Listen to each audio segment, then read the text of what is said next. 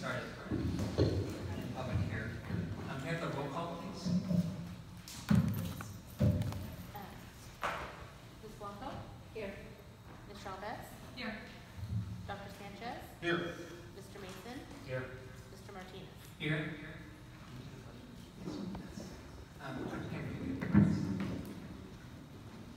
Good evening, trustees. This evening I'd like to introduce Mark Eshen to come forward from the San Bruno Boy Scout Troop number 72 to introduce his Boy Scouts and to lead us in the pledge. Thank you very much for the invitation. Raise your heart front and center.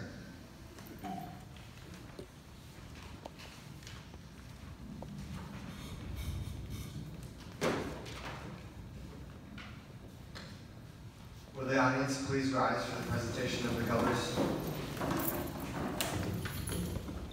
Color guard attention. Color guard advance.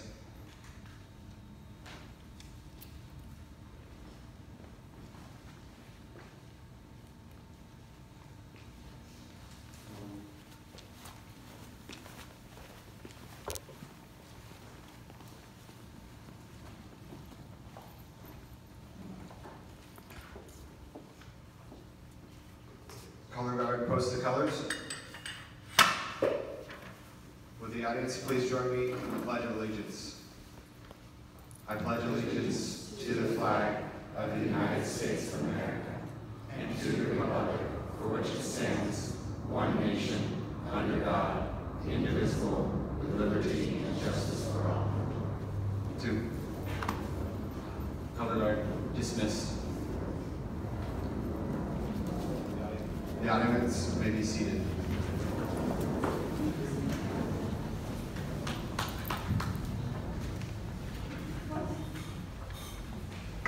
Thank you very much, everyone.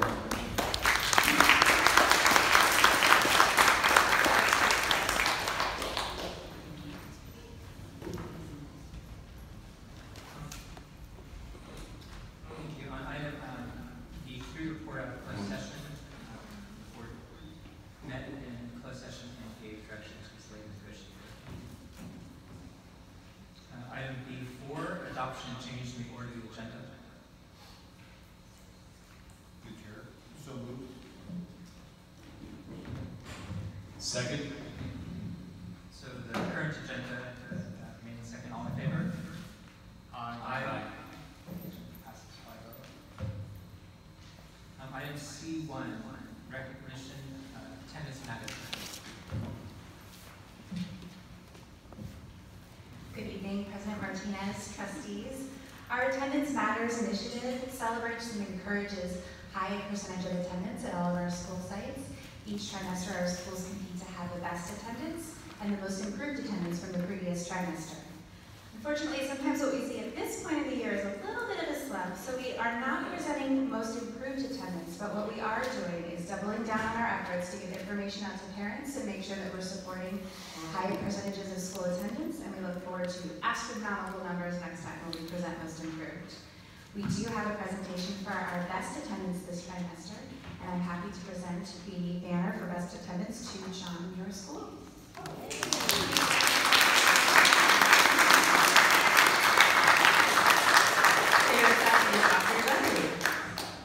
you, Teri. Come to school every day.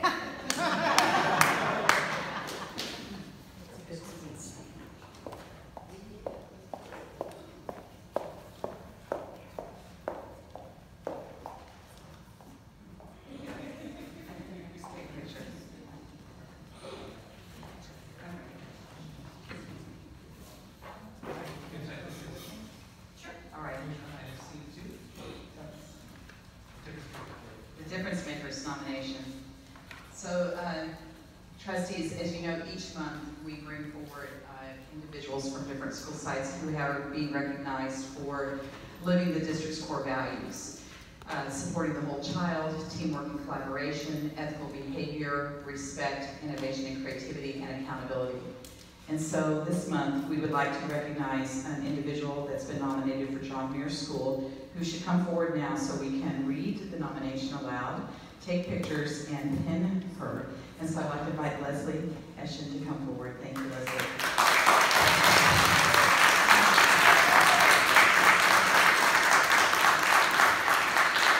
So I'm going to read this nomination. So we are pleased to acknowledge Leslie Eschen with the 2019 Difference Maker Award. Leslie and her husband Mark, who was just up here a few minutes ago, are very active PTA members. Their 3 children attended John Muir over 12 consecutive years. Leslie's dedication and efforts to make John Muir School an exceptional place to learn has been ongoing and outstanding. This is Leslie's 4th year as a library media aide. She is an enthusiastic reader and shares her love of literature with our students and teachers. Mrs. Eschen also works hard to get to know our students and what they like to read. She reads books daily with individuals and small groups, works hard to get the right book into the hands of every student, reads to all classes when they visit the library. She has worked diligently to weed, I know what that's like, weed, repair, and catalog books. And I love how she recovered old copies of The Secret Garden, did a few book talks, and then students fought to check the books out.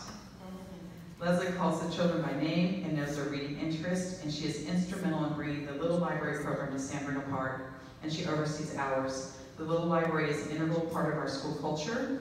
Parents and students routinely take and donate books to our Little Library.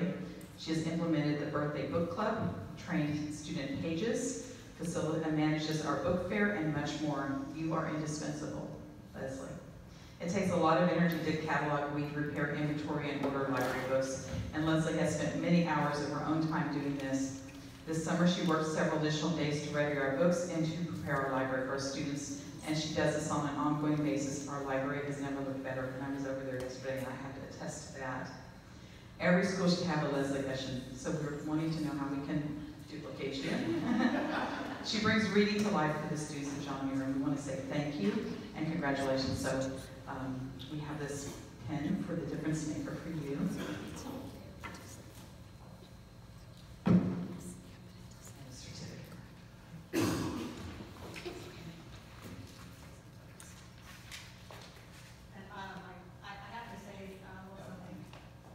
So I have to say, one of the reasons I come to school every day with energy and enthusiasm and an eagerness to help is the community that's been created at John Muir School by Dr. Moon.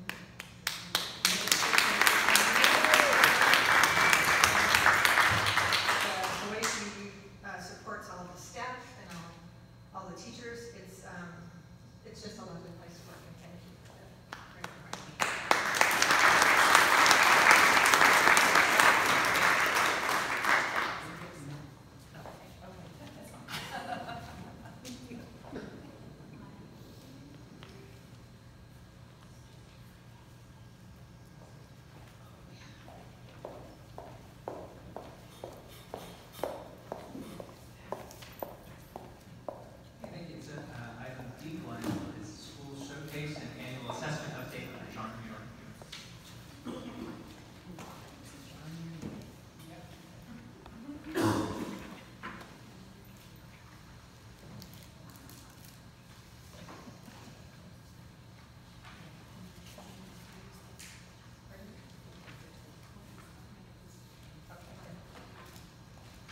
I think it's very fitting. We're sort of honoring a husband and wife tonight. Leslie Eschen is our difference maker, and we are going to showcase scouting, because scouting at John Muir School has been a long-term program.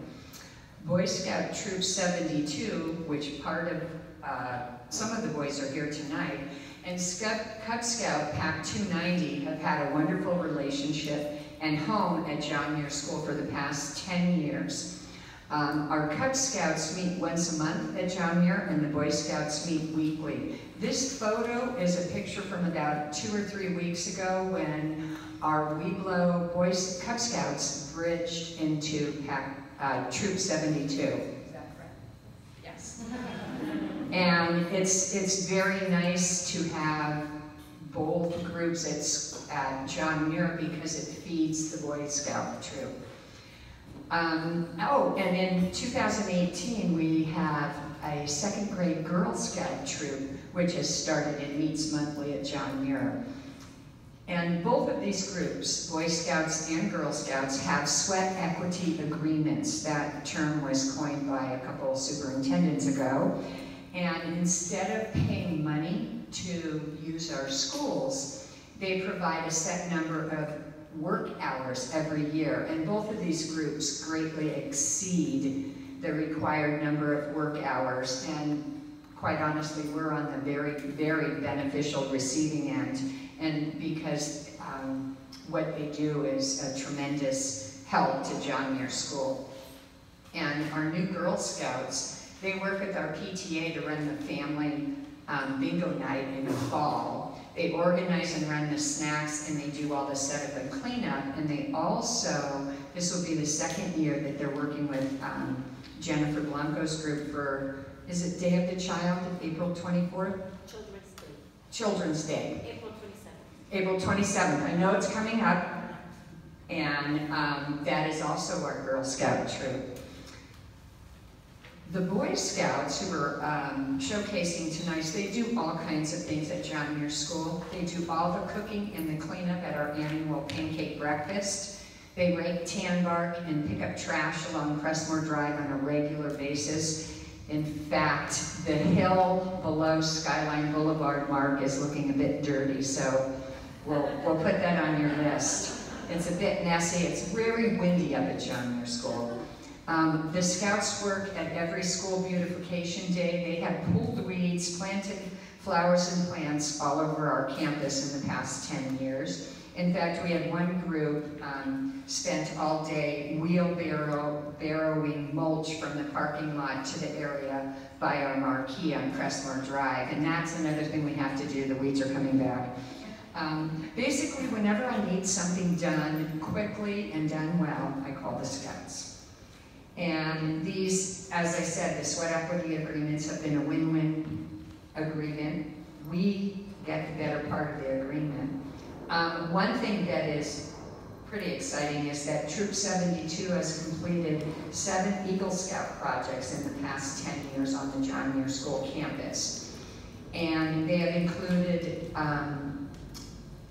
treks, benches in our outdoor classroom between our parking lot and the cafeteria. That's a beautiful place. We've had 2 projects of backpack hooks and shelves. There are over 40 shelves total throughout our school.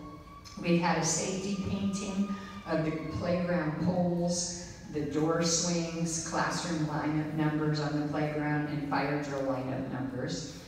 A more recent one, in fact, it was Leslie Ashton's son who did the 2 brand new John Muir signs. They graced the front of our school and the back gate. And the one at the front of our school has a little top part that says, welcome to, and below it says John Muir. And we can open up the welcome to, and it says minimum day today. So I love that. And then our most recent project was a 75-foot retaining wall, which John Daly has said looks exceedingly professional. So we're going to wait until the remodel is well planned and see where it takes us before we put in the second side. If it has to be removed, we will have the Scouts dismantle it and figure out what we're going to do with it. And we have another Scout who is working on the 8th Eagle Scout project at John Muir School, and I would like to introduce to you my former kindergarten student, Reese Gerard.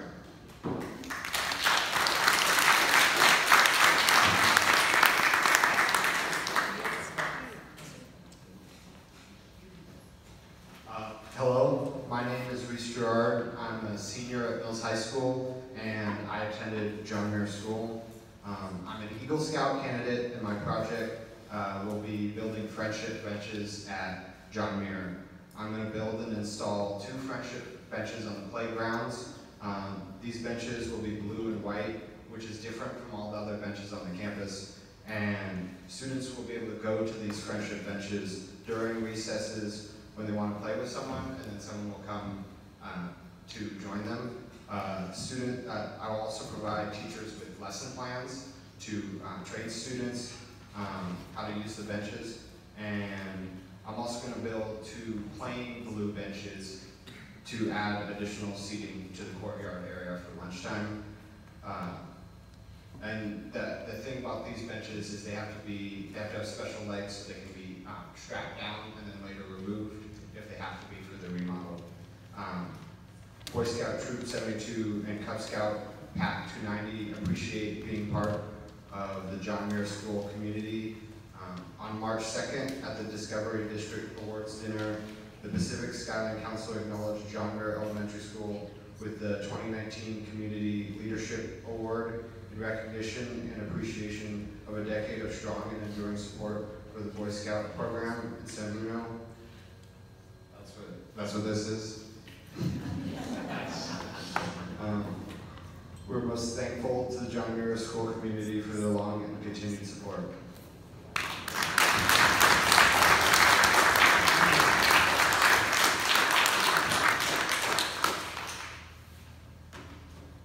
I think I did a good job with him in kindergarten. Actually, I only had him for a month because that was the year I became principal.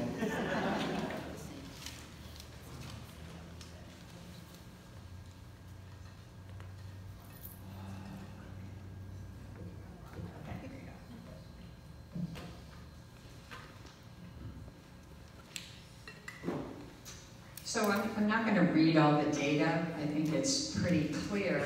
And this is the overall SBAC. Actually, should be ELA. And this slide is for ELA for the SBAC total for 2018. And although many of the students have met the standard, there's always room for improvement. One strong point is that the average distance from level 3 is very strong. It's 28. And then as we look at the 3-year comparison of the SBAC for ELA, this shows each year all the grades together. And there's been a steady increase in the percentage of students meeting the standard over the past 3 years. And there's been a strong increase in the distance from level 3. It went from +2 to +15.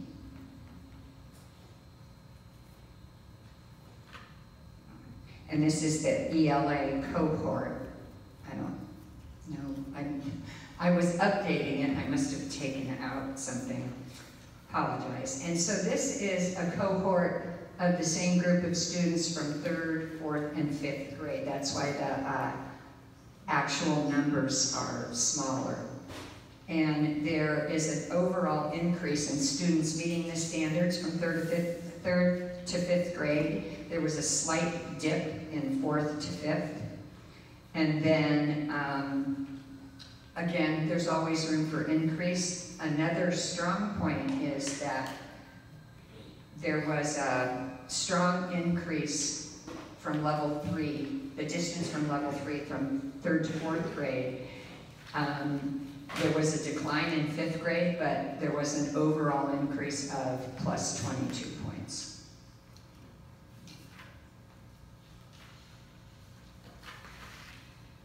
Okay, so this one is labeled correctly. It's the mid-year Ren Star for English Language Arts. And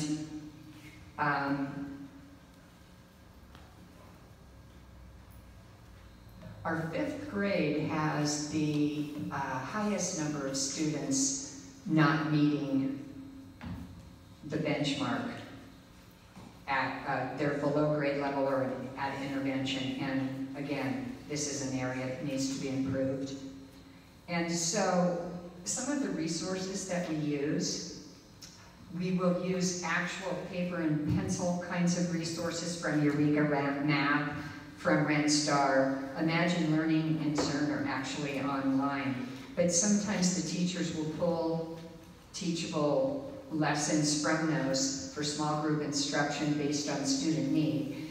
And then after they do the instruction, they'll do individualized assignments and individualized computer assignments.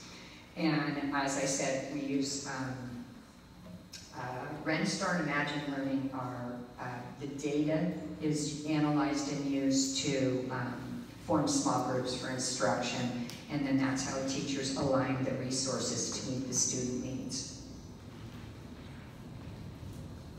And this one is SBAC Math, and it's the whole school for 2018. And again, the results are similar to our ELA. There is a good percentage of students meeting the achievement, and the average distance from level 3 is quite strong at 24. And this is the 3-year comparison for math. And again, I apologize, I don't know where that went.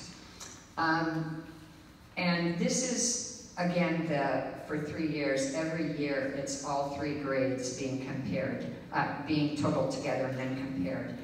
And again, there's a strong distance from level 3 for 15-16 and 16-17, and the average distance in 17-18 did dip, but it was still at +5.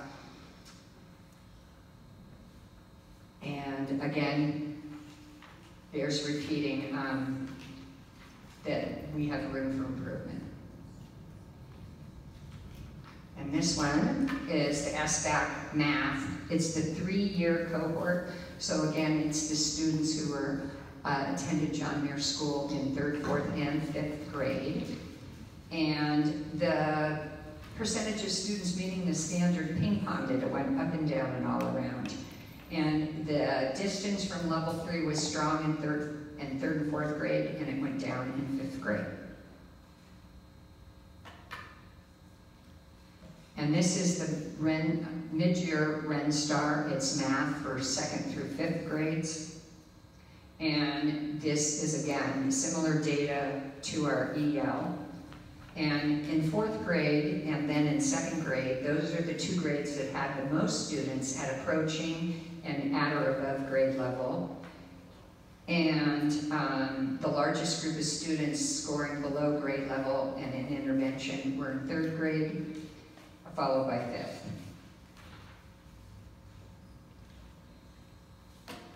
And this is our LPAC data. This is the summative assessment from 2018. So it is, we've had changes since then, but we currently, out of our 56% of students for reclassification, we're reclassifying, I think it's 27 out of 28 of them who are ready to be reclassified, very strong. And our least number of students is at level 1. Those are our beginning students. We tend to get students who, the level 1s, they're the ones who are new to the country, usually. And in the last 3 to 5 years, we've had an increase in the number of Portuguese-speaking students that come from Brazil. And they tend to be quiet for a while, and then they soar. It's amazing. It's truly that they're taking it in, and then the language comes bubbling out.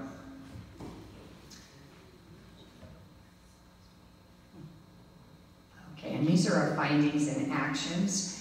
And we use a lot of, our data analysis is ongoing, and teachers, we do the district-based assessments, teachers do classroom assessments, and there are more assessments that need to be done when it's report card time. So this is an ongoing, very fluid system, and we look at all of our students. We don't just look at our students with the greatest needs. We're also concerned about the students who need to be challenged at the top as well, because that's equally important. Our goal is that every child learns, and just because you come in higher means you need to be met at that level. And we use the cycle of inquiry. We select focal students, set goals and interventions, And then we come back and say, did this work? If it didn't work, why? If it did, let's make sure we use that again.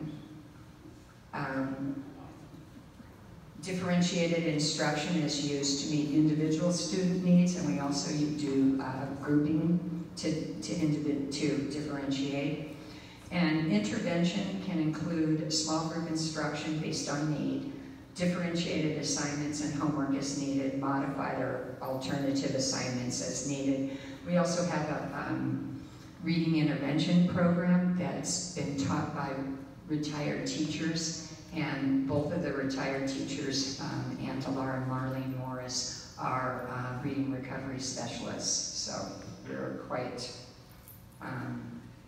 fortunate for that.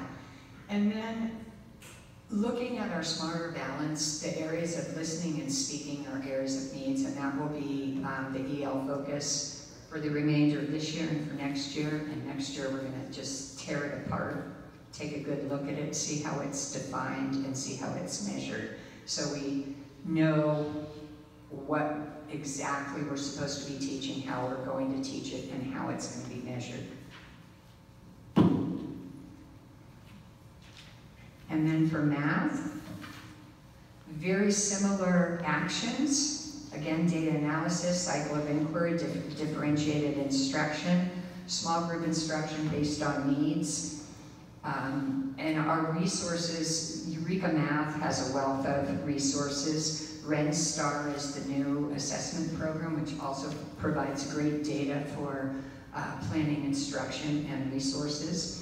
And then Zern is a free online website that is aligned to Eureka Math, and that's very helpful, and students can access it at home, provides videos, and so if a parent doesn't know how to do something or needs a refresher, they can get a video of that day's lesson. And then that's our amazing faculty. We were donations for Halloween. So, and I couldn't do what I do without the wonderful people at John Muir site. We have amazing faculty and staff, and they do a wonderful job. Any questions? You do see Cruella de Vil in the back there, right? Yeah, they dressed me.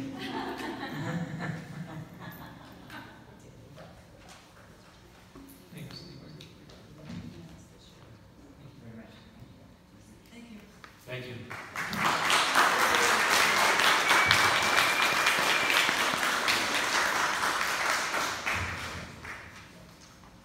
Item D2, Special Education Program.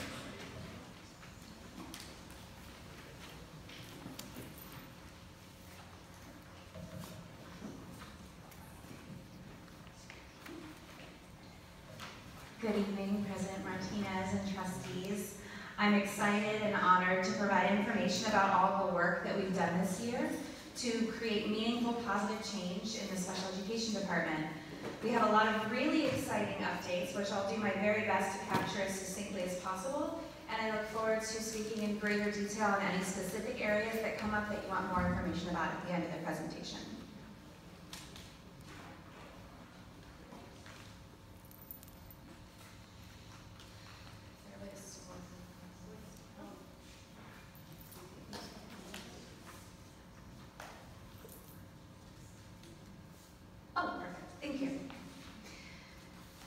To set our priorities for the year, I started with listening to our stakeholders. It's a foolish venture for someone to come in as a new leader and presume that you know exactly what needs to be done without first seeking to understand and really get a true picture through a needs assessment.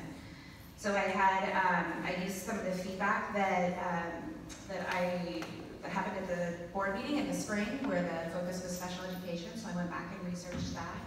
I was able to have some candid and honest conversations with parents over the summer, as well as just spending time gathering as much information as I could from as many staff members, administrators, and service providers as possible. And from there, we set these three main areas of focus for year one, recognizing that there's a lot of work to be done, and we can't get it all done in 1 year, so really identifying what's going to give us the best and most productive start. So we looked at systems and organization, parent engagement, and staffing.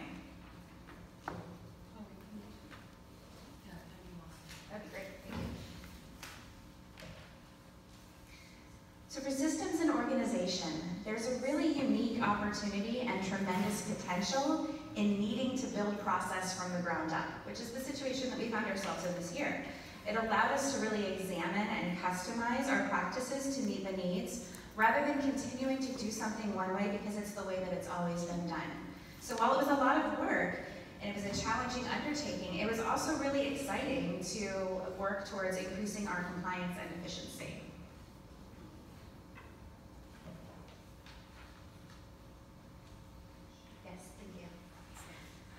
I timed myself in preparation for this presentation, so I can tell you with certainty that I could go on for 23 minutes on this slide alone, which I will not.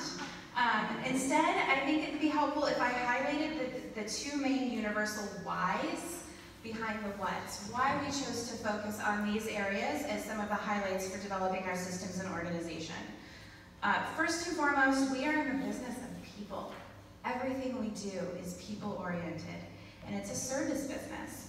We have a moral and ethical imperative to provide the highest quality of services to students and families. And it's essential that we have the structures in place to be able to support that work. The second main why is that we know that special education is an incredibly expensive venture.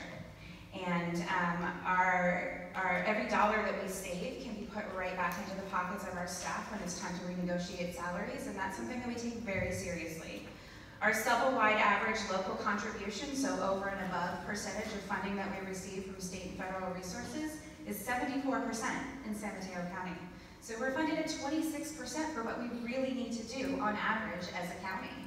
Our local contribution last year was 71%. Next year I want to report that we were in the 60s. I think everything that we can do to provide organized and data-driven decisions will help us become more fiscally responsible and more solvent as we develop our program models and delivery. Going back to that 23 minutes, I can provide as many details as you want on this later, but I think that the really big takeaway is that we're looking at everything that we're doing behind the scenes to support the most important stakeholders, our students, families, and staff, and putting process and systems in place to allow them to streamline the work that they're doing.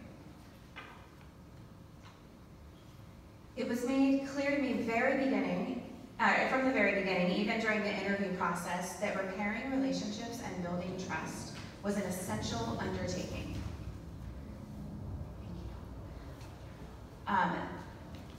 To be quite honest, the sheer amount of work that we had to take on in the very beginning created some real capacity challenges. And we weren't able to meet the targets that we wanted to meet in the beginning of the year with timeliness of communication, setting up parent meetings, and doing everything that we could to take on this work. I'm excited about the progress that we've made in this area, and I couldn't have done it without some really powerful and motivating parent partners, and I look forward to continued and expanded collaboration and progress. Our job as a district is to support families as much as we can, as early on as we can, and as comprehensively as possible. This system can be emotional and challenging to navigate, and we are charged with the responsibility of demystifying the process and making it as accessible and positive and productive and effective as we can. Nothing that we do should be a secret. Nothing that we do should be done in isolation. There should never be a question that we can't or don't want to answer. Parents shouldn't walk into an IEP meeting being fearful of what awaits them. It should be an opportunity for us to really work together as a strong team on behalf of the students. It's essential that we ensure that parents are educated about their rights, that our teams are maximizing the opportunity for meaningful participation, and that IEP meetings become a place of growth and development and possibility. The words in the green box are more than just a page filler. It's an they're honest, heartfelt principles that I use to guide my work every day, particularly in the area of parent engagement. Staffing was our third main area of focus this year, and we have some real barriers to overcome here. It's no secret there's a staffing shortage across the Bay Area for all types of special education providers, teachers, service providers, and our work this year has been an exploration into how we can go over and under and around all those barriers that our county partners are also trying to solve and come up with the most creative solutions possible. Nothing less than 100% staffing is acceptable. So while we do have challenges with open positions on and off throughout the year as things change, I want to assure you that when we're not meeting that 100% target, the need is top of mind and high on our priority list each and every day. Currently, right now for vacancies, we have a 0.6 open SLP, so speech and language pathologist, serving some of our preschool students. And that's been open since January, and it's really difficult. We're continuing to try to find someone this year, but what we're doing to try to recoup some of the time that's been lost for such a young population is developing an intensive language immersion program over the summer, where students will get over and above the time that they've missed in an effort to do everything that we can to help them build skills and decrease the regression and recoupment period as we go into the year, fully staffed for SLPs next year, and are able to continue the progress that they make. We also have 2 8 positions that are allocated and not yet filled in preschool special day classes at Valerie. We've been filling in with subs, so a need is being met, but we don't have district hires in those positions. We're also right now conducting a careful position control analysis to look at our existing allocations across special education staff and working collaboratively with our union leaders and our teachers to look at the staffing ratios that we're using and also examine the hours, particularly for our instructional aides, to ensure that we're staffing programs based on student need, based on service counts and not head counts, based on minutes, so that we can meet our obligations to serve all students without any kind of staffing barriers because of positions that we've allocated. So we want to make sure that, again, it's not just we're doing this because this is always what's been done, but we're dialed into, we know we're meeting the needs. Right now we're making the job fair rounds, we're conducting interviews for next year already, and prioritizing filling vacancies as early as possible so that we can come as close as we can, hopefully 100%, to meeting that 100% target for the 2019-2020 school year. So this work will continue. But as we build capacity and as we make progress, we're able to start taking on more initiatives and continuing to build the program and the department. So our work in those 3 areas will continue into next year, but the progress we've made has allowed us to identify 3 additional areas of focus for next year. And we identified these areas through stakeholder engagement and our investigative process, lovingly referred to as picking up rocks and turning them over and seeing what's underneath, as well as taking a broad overview of backwards planning, if you will, of looking at where do we want to be in 5 years, and how are we going to put those supports and the process in place to be able to get there. So we're looking at the now and we're looking at the later. So the targeted areas of focus that we're adding are program design, professional development, and enhanced collaboration. Being a small school district can present challenges in building programs that will meet the needs of all students. Larger districts have a lot of programs and it's easier to have a broader continuum. But that difficulty does not absolve us of our responsibility to do so.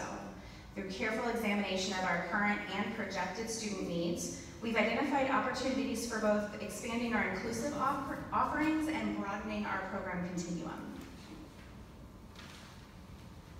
So for inclusive practices, students have a right and we have an obligation to educate them in the least restrictive environment, which means being with their general education peers to the greatest extent possible. Anytime we pull them out to deliver services is restricting their school experience. So one of the things that we want to do is look at our inclusive practices in our existing programs, particularly as we're looking to align with what the high school district is doing as we're expanding our programs at Parkside to help students have a smoother transition and build those independent skills so that their high school experience will be more successful. Eventually, I would love to be able to report that we're doing co-teaching in the middle school. We definitely want to increase our mainstreaming in the special day classes and ensure that when we're doing push-in service, it's not just a body in a room that we're counting as service minutes, but it's really effective and really dialed into the types of supports that students need. We're also looking at program expansion, so building the programs that we have to meet the needs of the students in our district who don't currently have a place that's just right for them. So some of those opportunities include a therapeutic special day class. That's for students who have an underlying emotional need that's resulting in academic, behavioral, or social needs that are manifesting in their classrooms. So we're looking at that. That will help us prevent potential out-of-district placements at non-public schools. So again, looking at how we can build our own internal capacity, reduce our fiscal, or be more fiscally responsible with where we're spending our money, and most importantly, keeping students with their community and their peers and their neighborhoods. Other program expansion opportunities include partnering with our state preschool and the county office to develop an inclusive preschool model, as well as providing more targeted social skills enrichment opportunities for our students on the autism spectrum, especially as we look at our Common Core curriculum and the demand for students to communicate in an academic setting. We need to be thinking about academic communication language and building those skills for students whose disabilities may present them with some extra difficulties in that academic area. In order to do all of this, it's imperative that we provide our staff with the support and resources necessary to maximize the student outcomes. We've started and will continue the process of conducting a needs assessment that will guide the PD offerings for both our certificated and classified staff members. In addition to increasing the opportunity for our staff members to get together and learn from each other, we know we need to provide ongoing targeted areas of training that are more than just one conversation on one day. We need to provide research-based resources to address identified needs and weave a continuous thread of professional learning that we keep coming back to and reflecting on all throughout the year. We know that we can't do this work alone, and we're seeking experts in the field and other partners that we can engage with to help us in this pursuit. We also recognize our need to broaden our work beyond the scope of just the special education department. There are so many people with incredible talents in the district that we can engage in this work together. They can add perspective and insight and knowledge and skills and talents, and it's just so full of potential. So we need to make sure that we're building opportunities for that collaboration. And then we've also spent time identifying and beginning to build partnerships with outside organizations and partnerships for broadening our collaborative opportunities and support for our teams in the district.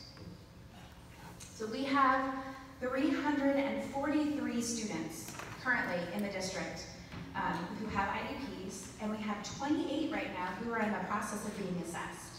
So that puts our average based on our enrollment at 14%, which is above the statewide average. And one of the many things that this tells us is that, and this is something Dr. Rogers and I, under Dr. Kemp's leadership, identified very early on, is that we need to build a more robust pre-referral intervention system at all of our sites using a multi-tiered systems of support, or MTSS framework. Because if we don't have anywhere else for students to get targeted support, and I do not at all mean to say that students are not getting support. There's incredible things happening, but we can do more, and we can expand it. We can dial it into what's missing right now. So we're excited about embarking on that venture. And then other partners that can help us include the county office, working with our neighboring district SELF members, stealing some of their good ideas, bringing it into San Bruno, and then looking at different community agencies. We've started a relationship with the Gate Path Family Resource Center and Parents Helping Parents, and they can help us strengthen our support to families within and beyond the educational setting, because we know the needs don't end when the school bell rings. The more connections we make and the more we leverage our collective talents, the better our outcomes will be across the board, hands down, or hands shaking in the spirit of true partnership. So thank you so much for the opportunity to share this with you, and it's truly been a pursuit of the heart this year, and I'm honored to have been trusted with the charge of moving the district in a more positive direction, and it's been an incredible year with an amazing team of colleagues that I'm so thankful to work with. And if you have any questions, I'd be happy to take them at this time. Sure. Thanks for the report. It's really great to see a special ed report in writing. The previous director didn't have anything in writing. I think it was just verbal report, so this is excellent.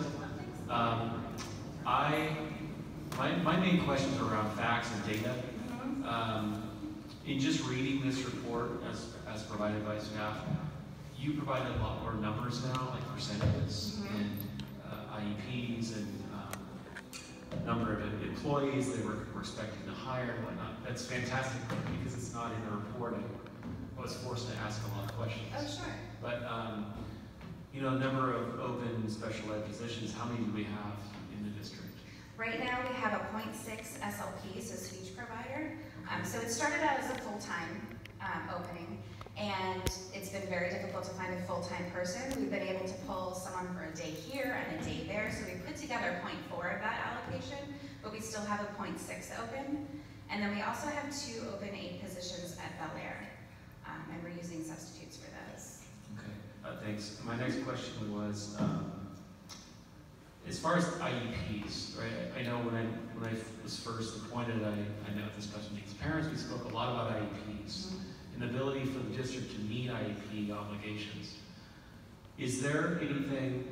It's not in the report, but you did mention it. Thank you. Are we meeting the requirements as a district, or are we have an admitted shortfall? Or we're trying to meet it. We do have an admitted shortfall because we're accruing compensatory time for the service provision for speech in preschool.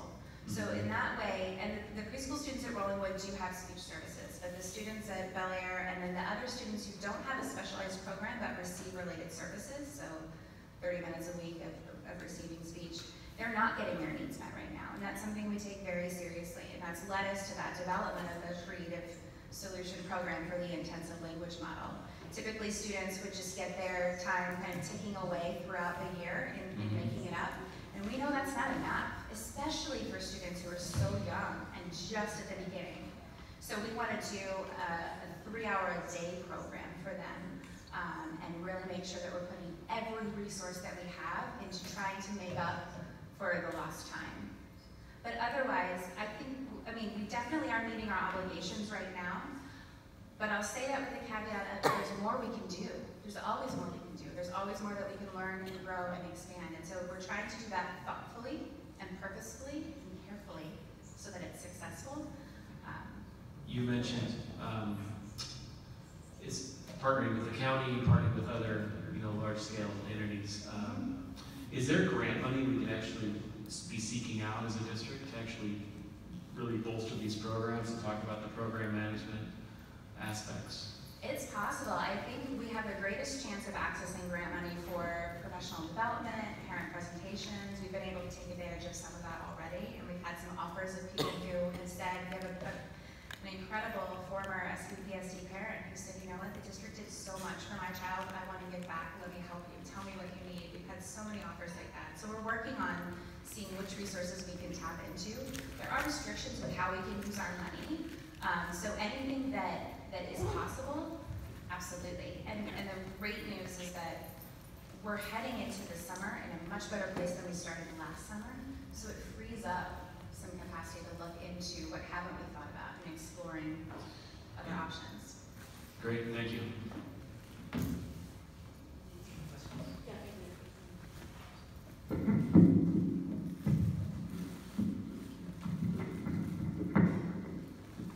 Well, we are accessing grant funds, Andy, because of parents of the parents did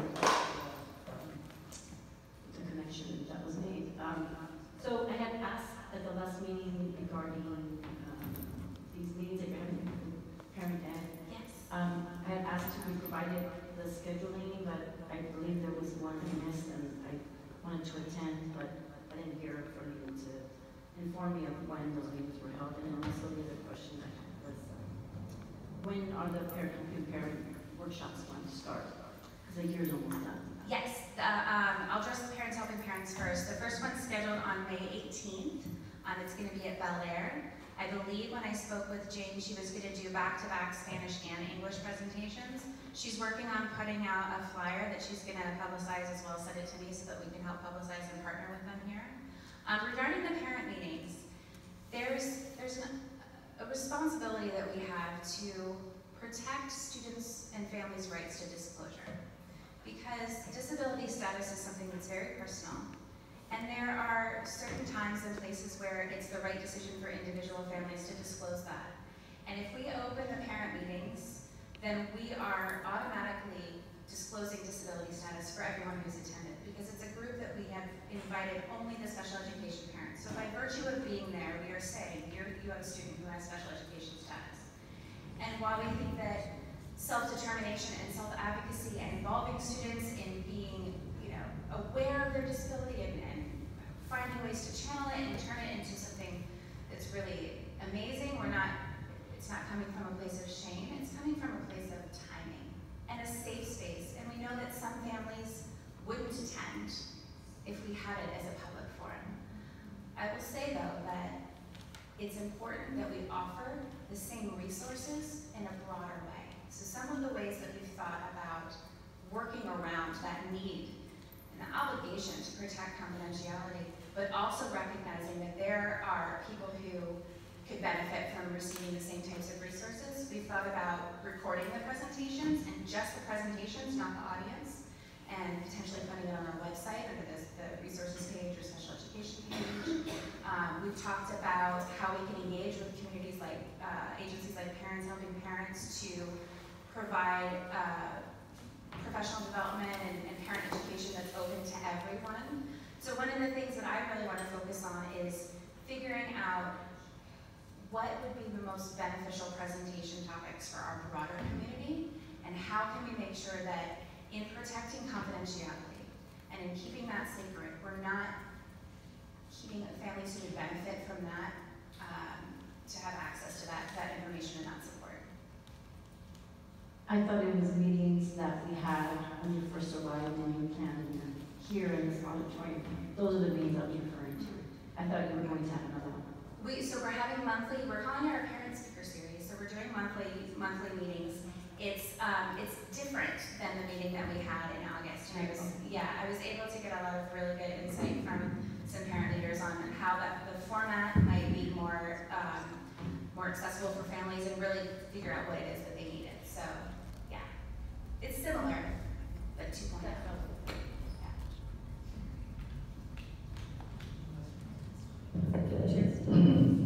Sorry. I want to say thank you for your presentation. It was excellent information and wonderful presenting. I have a couple of questions. You mentioned that there were 343 students with IEPs, and that's approximately 14% of our student population, our student enrollment. What is the state average? Do you happen to know? The statewide average, it depends on whether or not people or districts are serving preschool. So it's easy to say they get 10% for California. The average varies state by state. But for California, 10% is the safest bet. There is a little bit of variation with the districts who are serving preschool and districts who are serving post-secondary students, so the 18 to 22-year-old population. So it's not a terrible thing that we're a little bit over, because we're serving a wider range of students. But it is something that we want to be careful. It's not an indication of our lack of pre-referral interventions. So we need to get some more data around that. And I also wanted to comment that similar to Trustee Mason, after I was elected, I met with the special ed parents who reached out to me, and I had a meeting with them, and I just want to say that confidentiality, to reiterate, we said confidentiality is really important to them, so I think that's great that you're mindful of that. Oh, thank you. That's all I have. Thank you. Sure.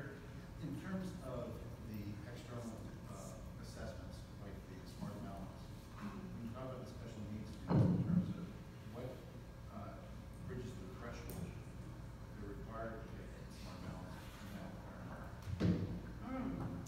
Well, as a district, we want all students to take the Smarter Balanced, and we wouldn't recommend that students don't take the Smarter Balanced. We know that parents have the option of opting out, so that's certainly a personal decision that families can make. What Dr. Rogers and I are really focusing on is trying to make the assessment as accessible as possible. And it's important that whatever accommodations and designated supports are available on the Smarter Balanced assessments are ones that students are familiar with and they've been using throughout the year. And there's a lot of opportunities, and it's like you were in our office earlier, we were talking about this, how we need to do a better job earlier in educating our teams about what all of those designated accommodations and supports really mean, and how they can make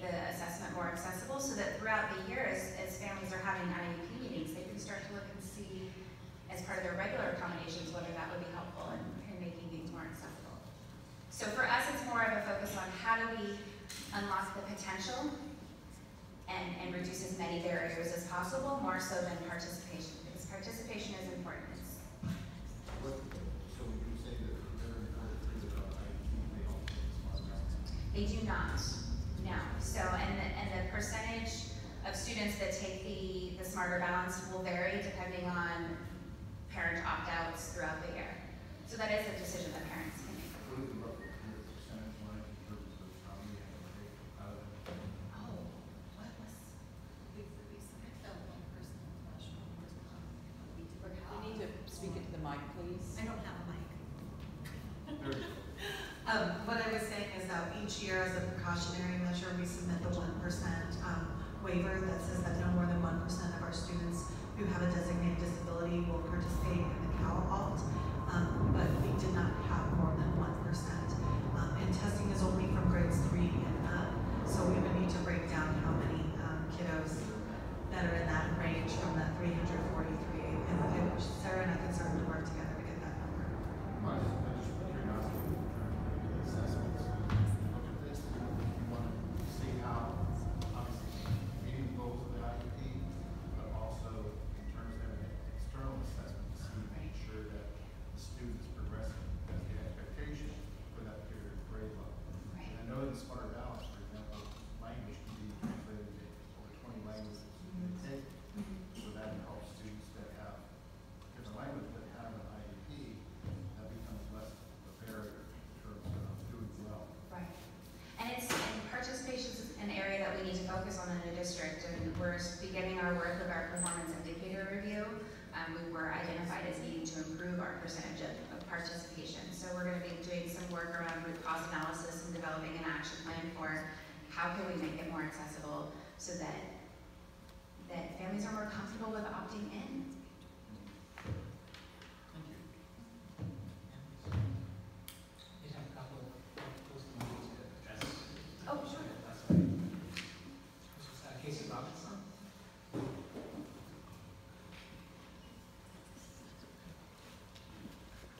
Hi, I'm Casey Robinson, and I have a first grader and a third grader at John Muir. Most of you know me, it's been a while, hi. Usually public comment has a tendency to skew negative, and the SPED parents, special ed parents, have had a lot to complain about in the last few years. I'm pleased to say that I'm not up here to complain about anything. First off, I really appreciate the board taking an interest and asking a lot of questions. That's a refreshing change. That's not how it's always gone. I appreciate that the previous director didn't really leave much meat on the bone for you to even ask about, but that wasn't part of the problem. Around this time last year, we got the best news we could have gotten, which was that Mr. Schwartz had resigned. Woefully unqualified for his position. His promotions and decisions destabilized a program that was already facing structural and financial challenges. Luckily, Dr. Kemp found and hired a qualified, dedicated, and patient new director. Director Notch walked into a program with really major challenges, which were discussed in the special ed board meeting last year. This year's been a lot of putting out fires, rebuilding, small steps to create a strong program and to build trust with staff and parents. Things aren't perfect, not at all. There's still a lot of work to be done. Staffing remains obviously a huge challenge faced by really all special ed programs in every district in California. But I think that the deck tonight and Director Notch's facility with answering the questions really shows that she has a strong direction and solid ideas. I've had the pleasure of working with her in a number of areas, and her willingness to listen and collaborate with parents, and from what I've heard from many of the staff that I've talked to from them as well, is really great and makes a big difference. I'll say that at the most recent parent meeting, it was a really, really impressive presentation that Sarah had obviously worked with a number of staff and the stakeholders. It was on anxiety in school. and it was really engaging material, and those are the kinds of programs that I think are really helpful for the Parent Speaker Series. It's not event fest. It's a positive experience that parents feel a sense of community, and that's why I think it is important to keep it a closed meeting to SPED parents only. And so I just wanted to say, now that we're coming up on a year here, Sarah, thanks for sticking with us, and I look forward to seeing how we progress next year.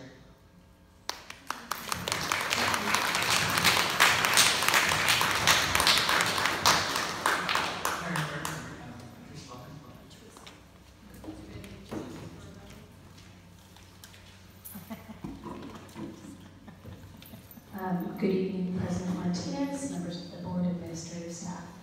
First and foremost, I do want to thank Ms. Notch for what is a complete 180 in SBA and CSEA's relationship with the SPED department. It has really been a relief and a much more positive year for us. Well, I think we both agreed after lengthy conversations with both bargaining units that things are not 100% perfect. Changes by the special ed department's honesty in things that are wrong and still need to be worked on, and what we have accomplished together are very good. Moving forward, Ms. Notch and I and Ms. Wellman have discussed extensively that San Bruno's lack of a competitive pay scale for both teachers and support staff, for a better word, handcuffs her department and their ability to attract and retain the qualified staff. 6-hour positions, which we have approached administration about, for our support staff, for our special ed teachers in the SDC classes and learning centers, are still a huge need. The support staff needs to be there as long as the kids. The teachers can't manage once our support staff leaves. It's just not possible. As evidenced later on by the warrants, you will also see still extensive payouts to special ed companies. I can name them, but thanks to Ms. Richard's very lovely sheet, I don't have to. You can just go down the thank you. It really is clear to see that we are still paying a lot of money out. And it really does handcuff Ms. Notch in her efforts.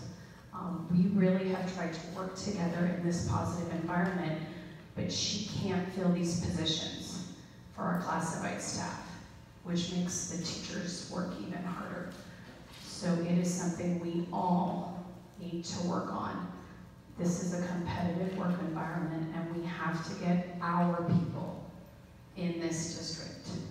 We need to stand here before you and have teachers and staff that have worked with your kids for 10 years. So I can say, like Dr. Dunleavy did earlier, that's the kid I had in kindergarten. Remember when he goes to Parkside, Mr. Smith? That's what needs to happen. And the only way that can happen is if we attract and retain qualified teachers and staff. Programs at one time when I started. My sons were in these programs. We don't have that now. We have low morale, and it's unfortunate, but we need to bring it back. We have staff support staff that supports teachers that work well with us. You should use that and build on it rather than trying to bring it down like it has been. Thank you.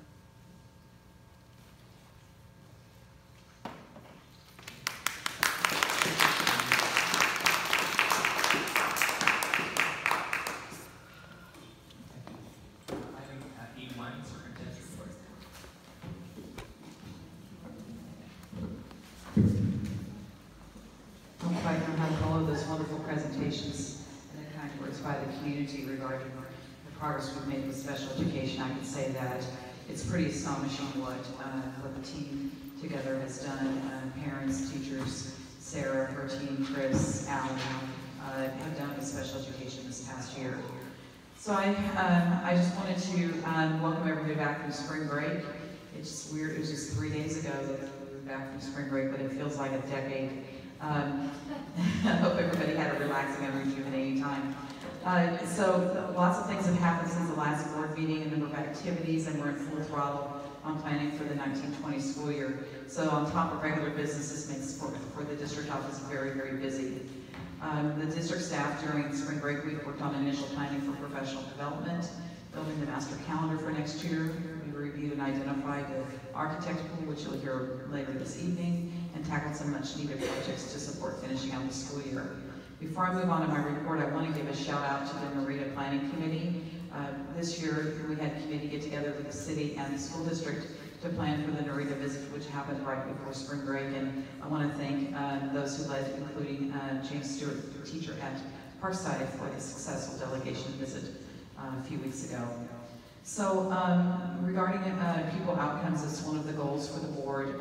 Lots of activities have happened over the last month, including our Big Lift Community Collaborative, which met for the second meeting March the 29th. And as I've mentioned before, the group is working on developing areas around early learning and preschool funding, program alignment for pre-K through third grade and public engagement around the need for early learning programs in San Bruno.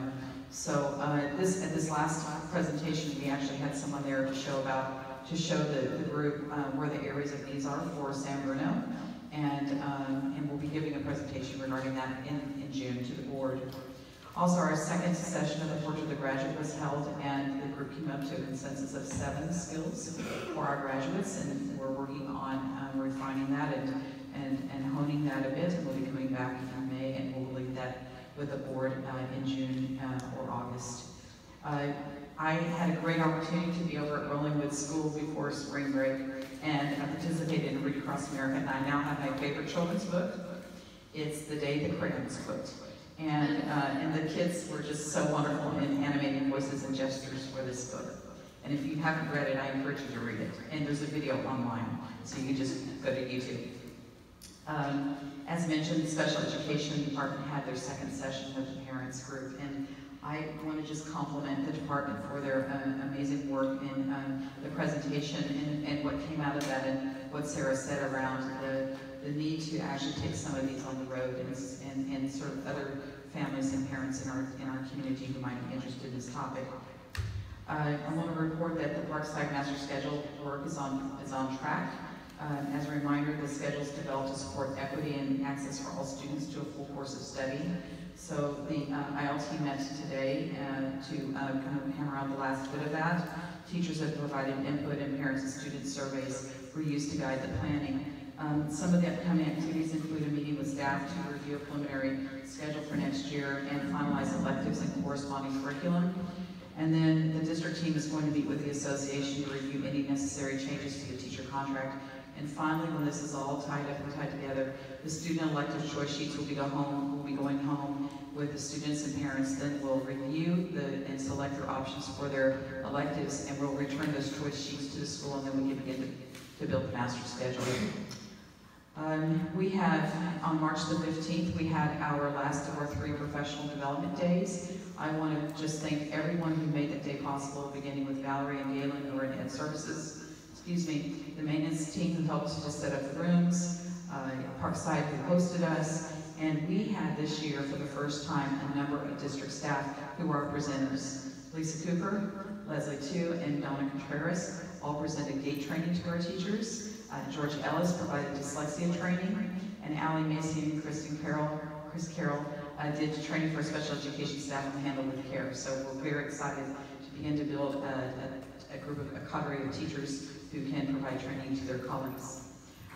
We are in the middle of enrollment projections for next year. We'll be finalizing those in the next 2 weeks. So it's very timely now that we attended 3 job fairs in the month of March, and we received a number of applicants for our openings. We're going to start interviewing to fill the positions, one of which is the principal openings that we have at Allen and John Muir. I went in today to look to see how many applicants we have, and we have 29 applicants for the 2 positions.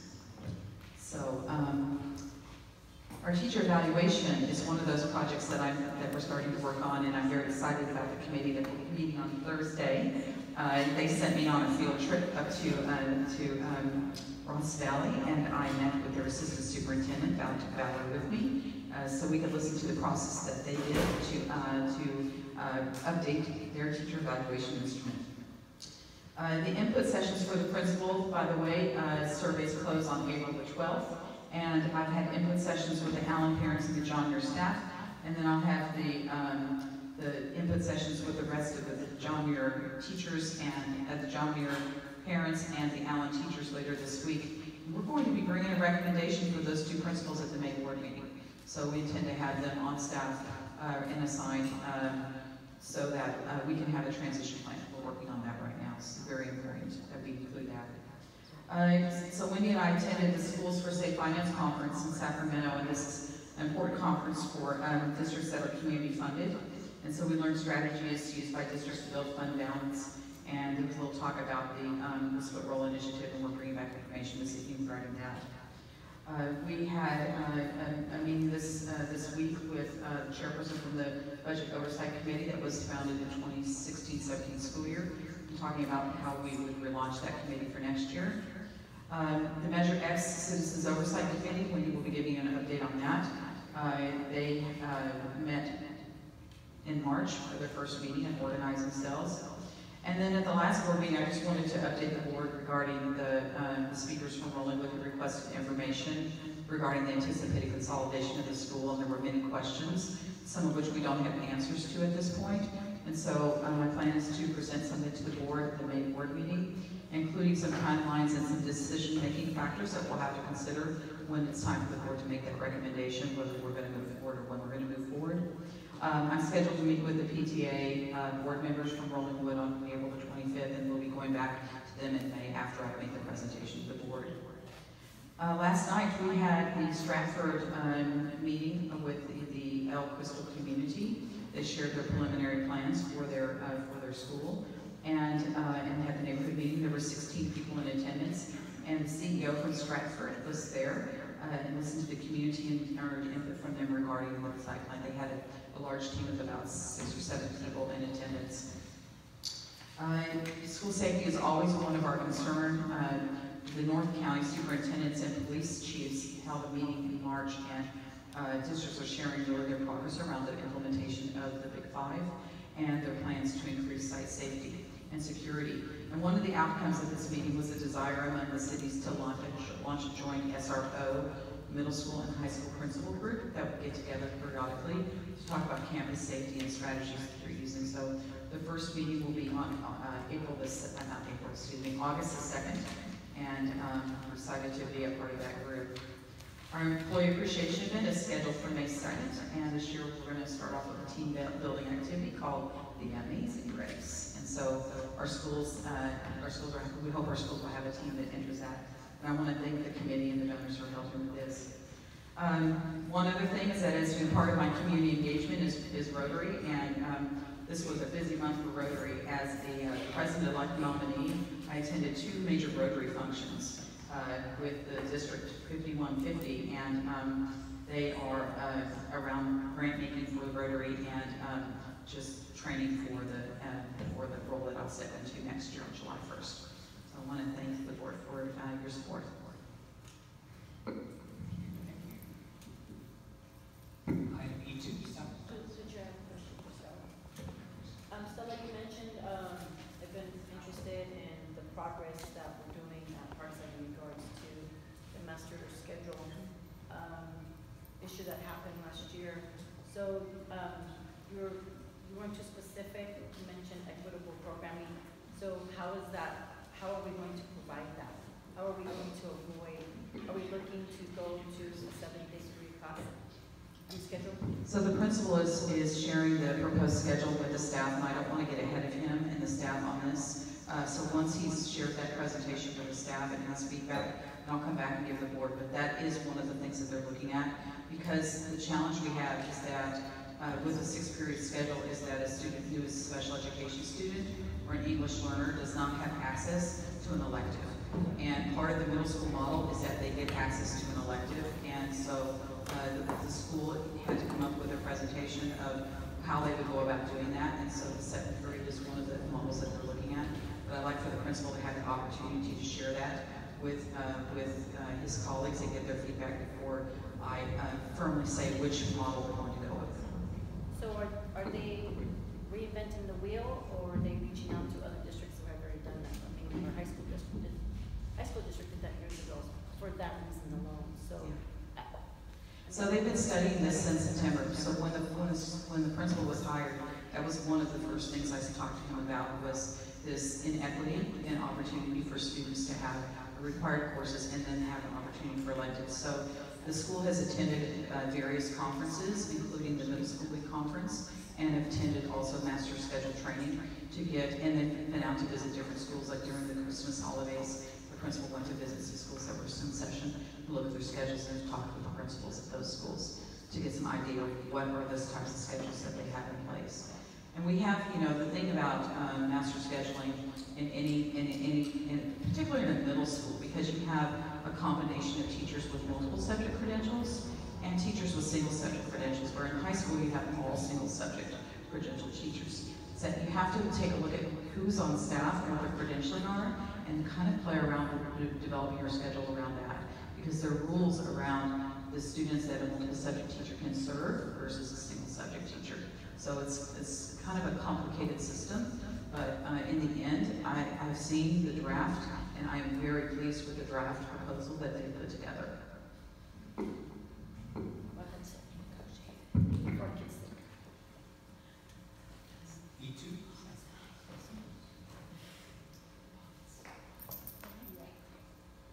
Good evening, President Martinez and trustees. As always, things are moving very fast as we approach the end of the school year.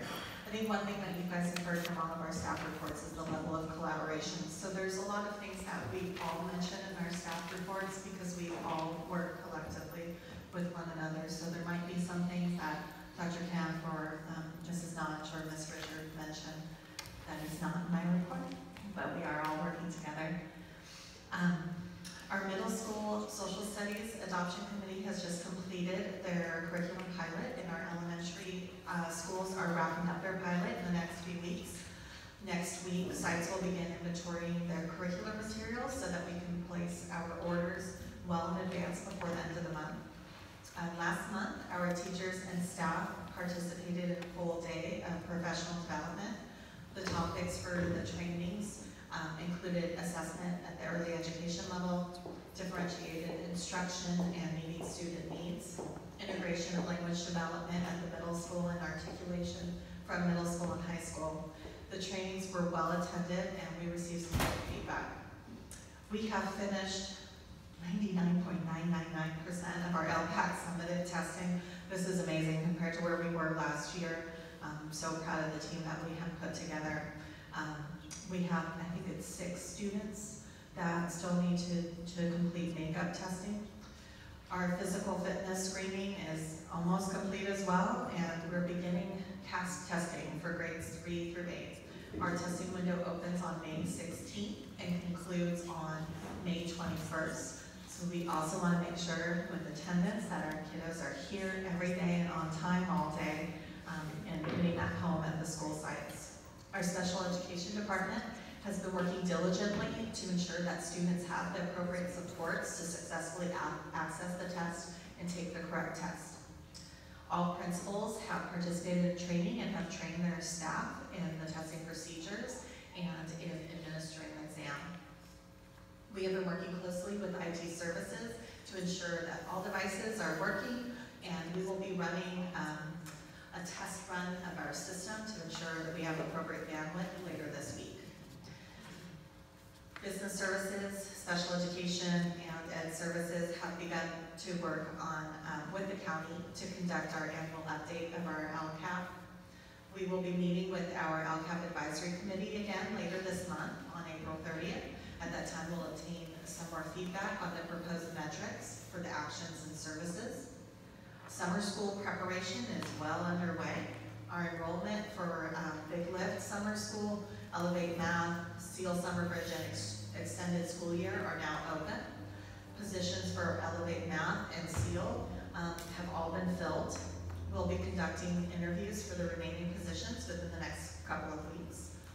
We have 6 SEAL teachers who will be participating in the Summer Bridge program. This is where they'll co-teach with the partner teacher in order to practice the skills that they've learned throughout their first year of training and provide each other with support and feedback.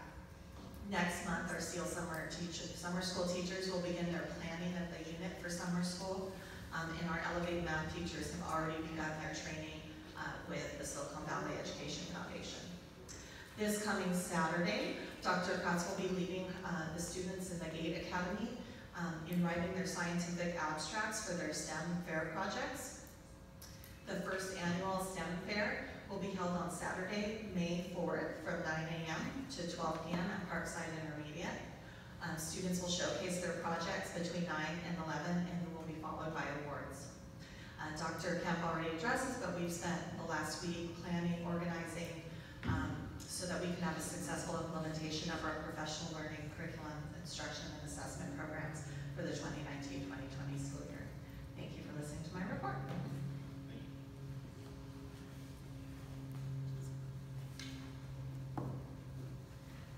Good evening. I'm going to give you the business services side of the house. So let's start out with the food service. It's continuing to recruit for substitutes and even some permanent positions. They are ramping up for the seamless summer, which will be held again at Bel Air. MOT is still dealing with many downed trees. An average cost to remove a single tree, and it could be a little bit more, a little bit less, depending on where that tree has fallen or where it was going to fall, and other little factors like that, is about $3,200 if we were to contract it out. We have removed, not me, but maintenance has removed 33 trees with our own staff, which would have cost us over $105,000. But with it being done, our own staff doing in-house, we have saved approximately $91,000 by not having to contract that out. In addition to other items that, with the addition of the supervisor position, many tasks that were being outsourced are now being done in-house. Over the spring break, work was done on some of the John Muir portables, and more work will be done on those over summer break. Our custodians had started during spring break to do some of the deep cleaning, and Mr. Daly is working with the maintenance and custodial staff to plan the projects for summer. Several of the maintenance staff have had training on how to back up vehicles with trailers over the spring break. They also received free training from PG&E on electrical and gas services. Next week, there will be the annual forklift training. Tonight, later in the board meeting, we will be bringing forward a pool of architects for the board to approve. Next week, we will be having presentations to determine the architect for the Allen rebuild. This will be brought back also to the board for their approval to approve the architect that has been vetted out. The general operating business is going well. Third interim process is continuing, as well as starting the budget development, continuing working on the budget development. As Dr. Kemp mentioned earlier, the Citizens Bond Oversight Committee met on March 27th, and the chairperson is Wendy Richard, and George Proponis is the vice chair. Later on, also in the meeting this evening, we have brought forward the bylaws for the CBOC with a little bit of just corrections, updates that, you know, laws change all the time, and we needed to update those bylaws. And when we get to that, I will also talk about how the committee had wanted to request the board's approval to change slightly the terms for the members of that committee. And it's not going over what the statute says, that you can only be a certain term limit, but it allows for a little more continuity and consistency. Then, I haven't even told this to Dr. Kemp, because it just happened just got the information, and what I'm really excited about is that the preliminary audit was done this week. The auditors have been in our office and addressing office managers and payroll and personnel and anybody else that would listen to them. And while it's very early, the items that were reviewed, attendance, instructional minutes, ASB, the Associated Student Body account, and some review of the personnel and the payroll records. And we were all in compliance in those areas. We were able to tick off some of the things that we had audit findings last year. We will not be having those audit findings this year. So it's, they were very appreciative of us and said that they could truly see that there was a big difference and that things were changing to the betterment, and we weren't going to be having as many findings as we had in the prior years. It's still not 100% as we're still cleaning up and making sure everything is done correctly, accurately, timely, etc. But we are getting there now. Thank you.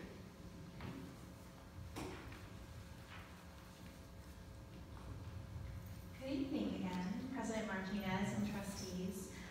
I'll keep my update brief since I was able to spend so much time talking earlier. But before I jump into it, I just wanted to take the opportunity to say thank you to everybody for the support and feedback and partnership and encouragement. It means the world, so I really do appreciate it. In the special education department, we're currently working on organizing our extended school year summer school programs, including a registration process for families so we can determine the exact staffing need. We're scheduling articulation meetings for families with students who are moving from preschool to kindergarten, 5th to 6th, and 8th to 9th. As well as onboarding our new program specialist, who I caught a glimpse of. Good wave to everyone. We have Anna Zambrano is our new program specialist in the special education department. She comes to us with a wide range of experience, both mild, moderate, and moderate to severe special education credentials, an aligned vision for district priorities, and Spanish bilingual skills. So she's an invaluable asset to our team, and we're very excited to have her with us. Another personnel addition is we have welcomed Sarah Light as our program secretary into the department, who has meticulous organizational skills, excellent communication, a sense of initiative, and has just been a huge relief and wonderful support for me. So we're excited about these two invaluable partners that we're adding to our amazing team. In student services, our application windows for inter and intra-district transfers have officially closed. So we're in the process of identifying open spaces for next year and the requested grade levels for intra-district transfers. We're going to be holding a lottery for schools who have fewer spaces available than requests made. And we'll be notifying families by the end of the month so that they can make all the logistical arrangements that they need to, such as childcare location and all the things that they need time to put into place. We're also continuing to work on updating our district forms, particularly with aligning them with Illuminate, so that the data entry process for our school teams is more streamlined and user-friendly. And while the end of the school year is fast approaching, we'll be collaborating over the summer with Ed Services and Business Services to work on a number of planning initiatives. And I look forward to providing updates to the board as we make continued progress. Thank you.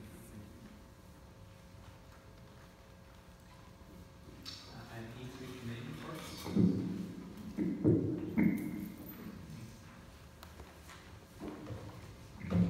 There are no committee reports. E4 correspondence. Yes, we do have a letter from the San Mateo Union High School District.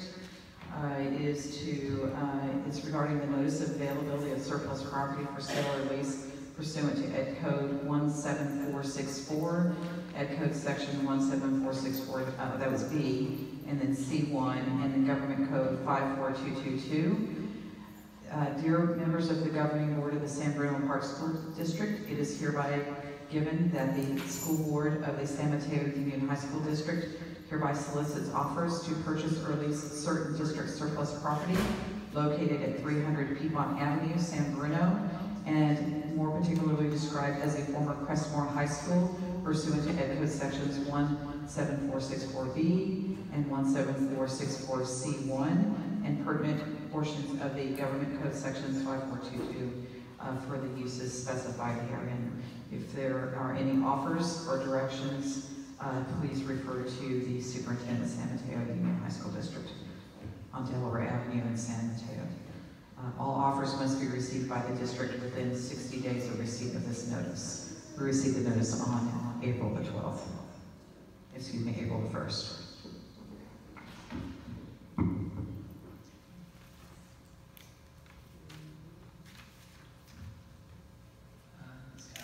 have communication from the Board of Education.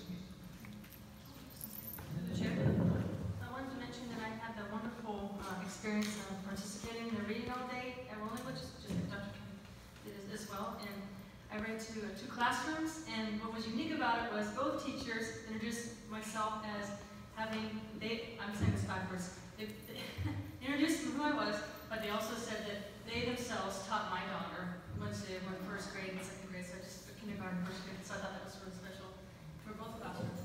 And it was great, really great experience. I also gave out stickers of everybody's little friend. I also attended a 2-day conference with Dr. Kemp on April 5th and 6th in San Jose. The California School Board Association has a course called Masters in Governance. It's pretty in-depth. There was a great participation. All the instructors had commented the group. I don't know if they said this to everybody, but they said we were the best group, but we were really a lively group, very highly engaged. I mean, there were table activities. The coursework, I think 11 trustees here are done through this. Course 1 is Foundations of Effective Governance, and part 2 is Setting Direction. Then the second day, the first half of the course was Student Learning and Achievement, and the second half of the day is Policy and Judicial Review. And so this day is 1 and day 2, and then it's a 5-part series, so there are 3 other days that I can schedule. But I just wanted to make this available if anybody wants to read through this. I mean, it has great material. Thank you.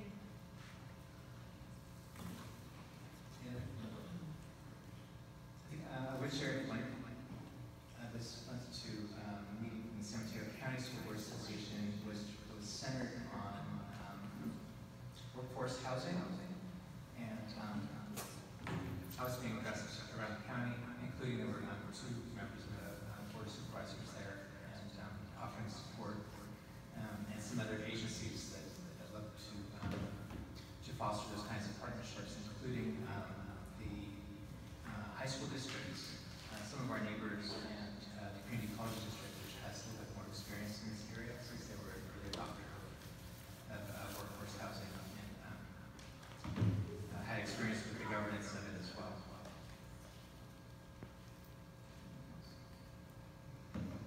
Okay, item G1, public comment. So this is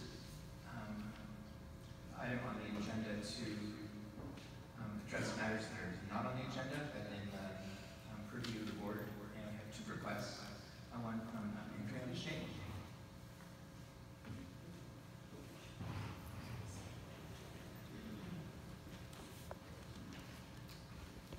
Hello.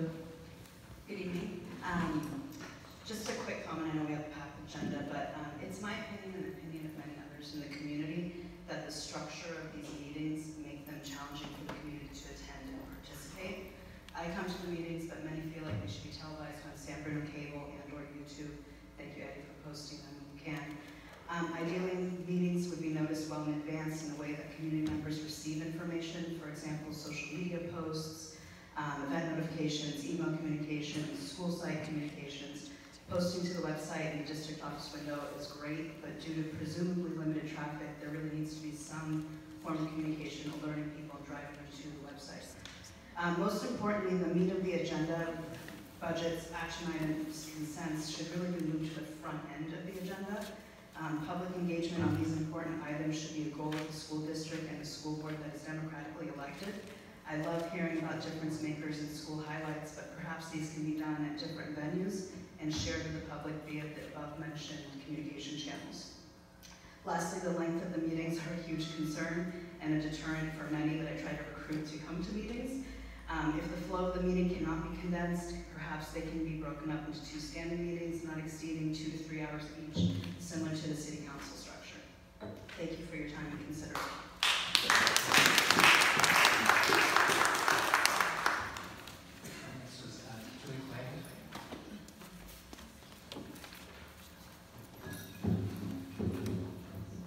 I appreciate that, parent, for bringing that up, because that's been a problem for many years in the district. And in the past, the board has voted on moving some of the issues forward when they know there's a lot of public attendance for that issue. I noticed that hasn't been happening, so that's a great thing to bring up. I'm here as a teacher from Parkside. I teach math and science. We currently do not have a science book or curriculum. When I became a science teacher for Parkside last year, I was not only promised NGSS training, I was also promised that we were working on getting some sort of curriculum, like a book. Unfortunately, that's not happened. I haven't heard of any plans other than the science teachers taking it upon themselves to reach out and try to get some sort of pilot going at our school. We're pretty desperate for curriculum. And then when you don't have a science book and you're told to stop making copies because we're cut off with paper, it makes our jobs really hard. I hope that the board has heard our need for paper. This is not the first year that this has happened. It also happened last year, and all of the other years I've ever worked here. This is my 15th year here. We always seem to be told to stop using paper. Again, without a curriculum, it's pretty hard to stop using paper. Another big problem is materials. We are very low on materials, especially the Title I schools. I've been talking to other teachers. I don't understand why we're desperate for supplies and that we have to go out and get GoFundMe to get supplies when I'm seeing money spent in other places in the district. Limiting our children and the supplies that they need is something that I think needs attention. Thanks.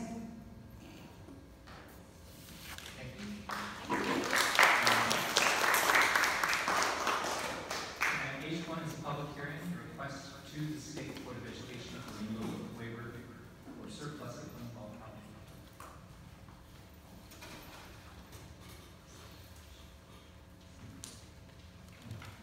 So we have a waiver already that the state has approved.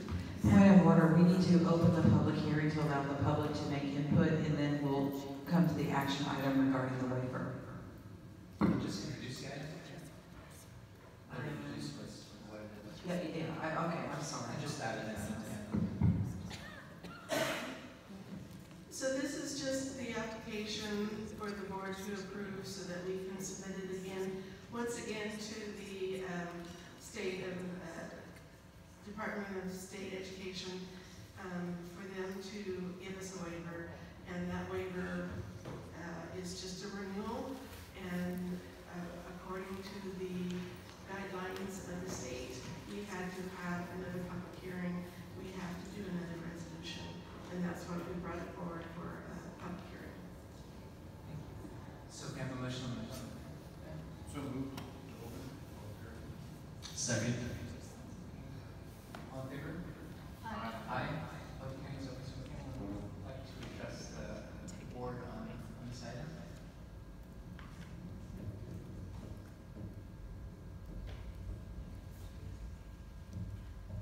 And seeing no one, so Make a motion, there's no public comment, to close the public meeting. All right, to the surplus. second. Second. Okay, all in favor? Aye.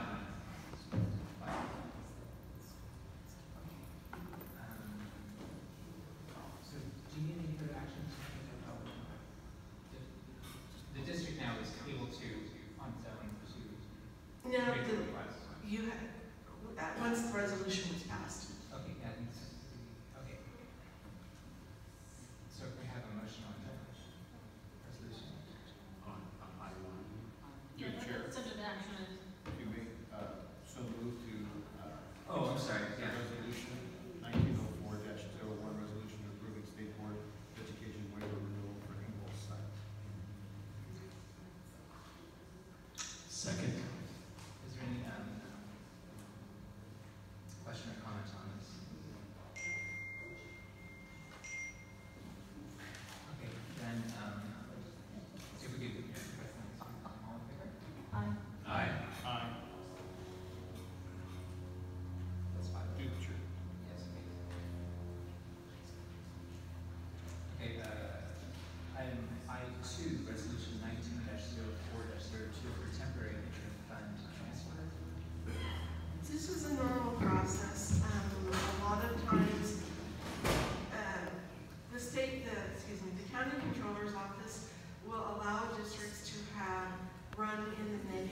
as cash is concerned throughout the year. But at the end of the year, on June 30th, they must have a positive cash balance. Not a fund balance, but a cash balance. And so this temporary interfund transfer is in case the resolution is for Fund 12 to receive funds, in case their cash balance is a negative, or looks like it will be a negative for June 30th. We did this last year. I'm happy to say that we have done a better job of monitoring and presenting timely invoices, that we've been getting paid more timely. So therefore, we probably had a negative cash flow at that time, that it's going to be much less than it was last year. So that's why we've had it, the resolution is up to $250,000.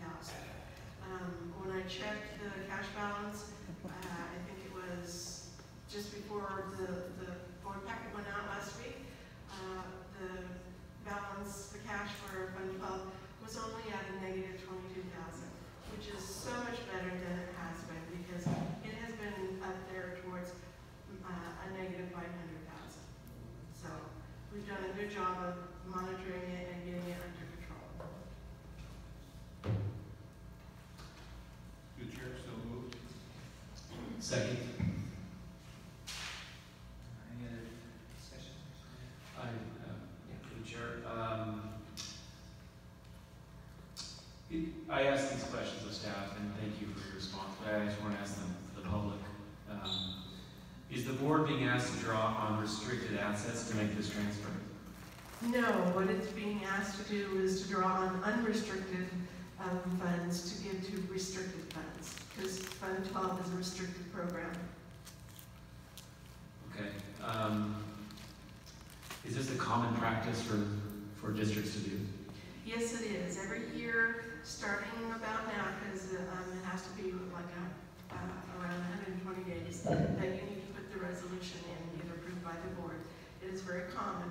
All the districts will be looking at all of their funds, and they will do a cash flow and determine if those funds are going to be positive positive cash balances at June 30th. It is a very common practice. We are not the only one that does this. What would you say on average is the percentage across the county that we use? I honestly, I don't know what to tell you on that. Each district is very different, and they could be all doing it for different reasons. Thanks again for your questions.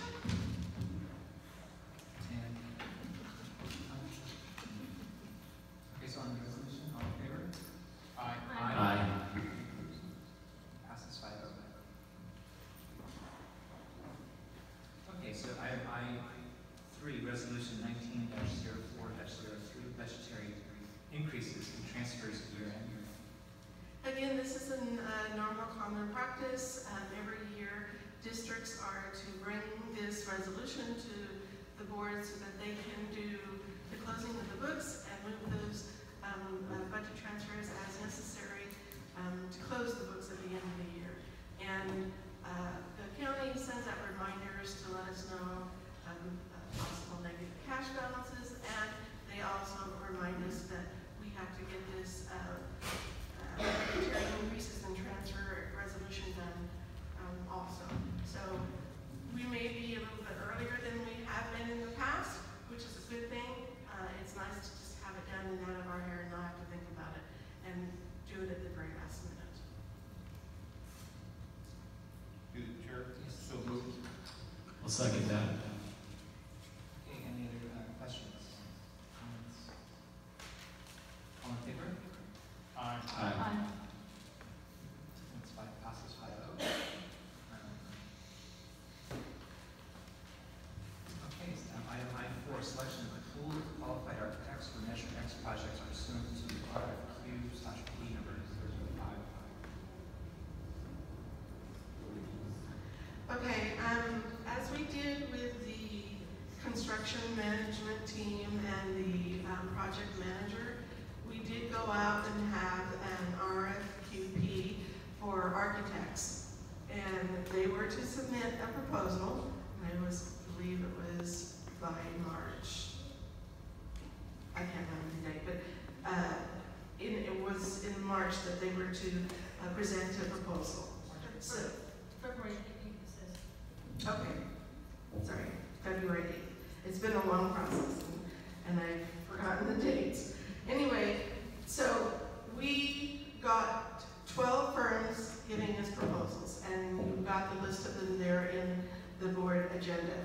And after a team got together, it happened to be Dr. Kemp, myself, and the CBO from Millbrae, Rick Champion, all came together and we went through the proposals and we ranked them and rated them, and we came down, and you can see the type of criteria we used in order to determine what would be best for the district. After we rated them, all those 12, we brought them down to 6 architect firms that we wanted to look at a little more closely.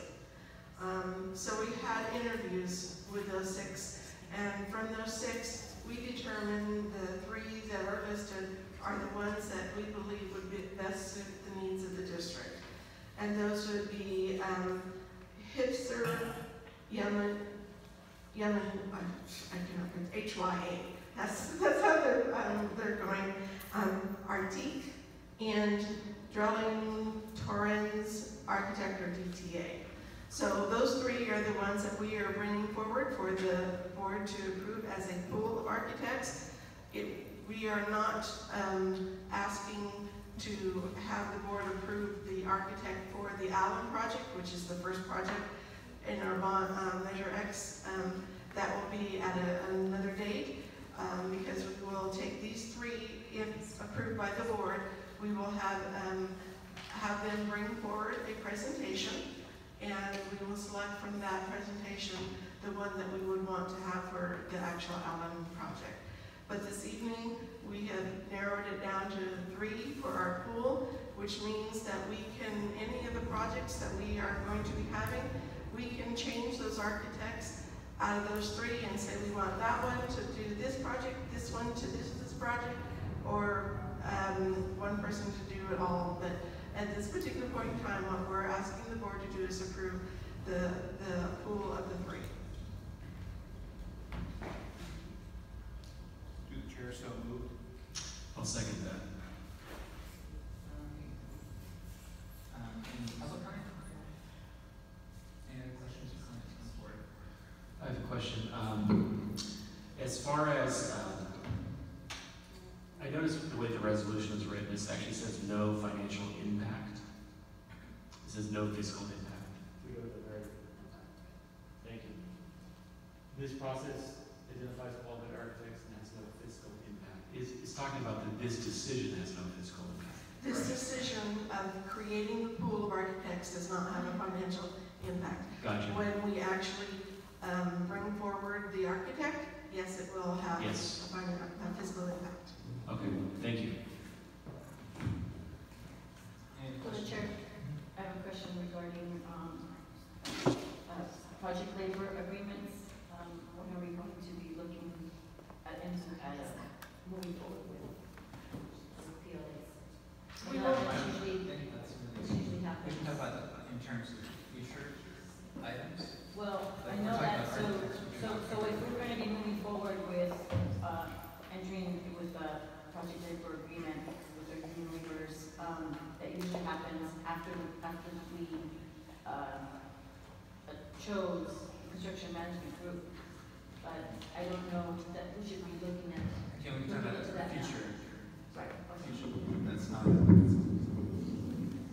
We're not far enough along in the programming yet to bring that to the board. We will have an update in May. On May the 8th, we'll include that item in the update. Thank you. That's a great question. Thank you. All in favor? Aye. Aye. No.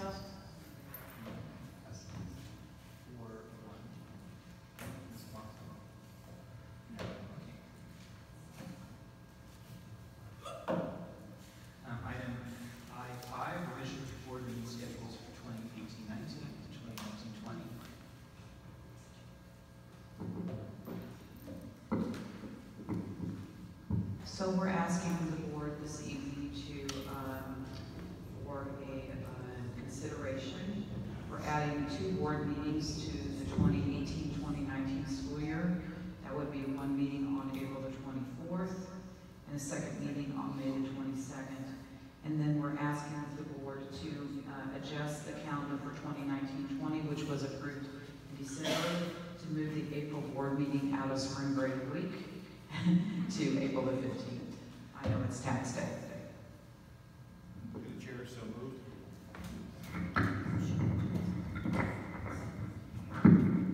Through the chair, first. I'll do second, yeah. Any questions? What's the purpose for adding those meetings for this year? Well, I think one of the things is that we've seen that there's certain things that can only be done at regular meetings, so we'd like to be able to address that with the board and the district. And what certain things are? But also, these also are times when there are other either study sessions or preparation for things with the LCAP that have already been calendared or scheduled because we could tap into to this and then thus be giving full notice of when we're having meetings. For the chair, April 24th is going to be tough for me to make.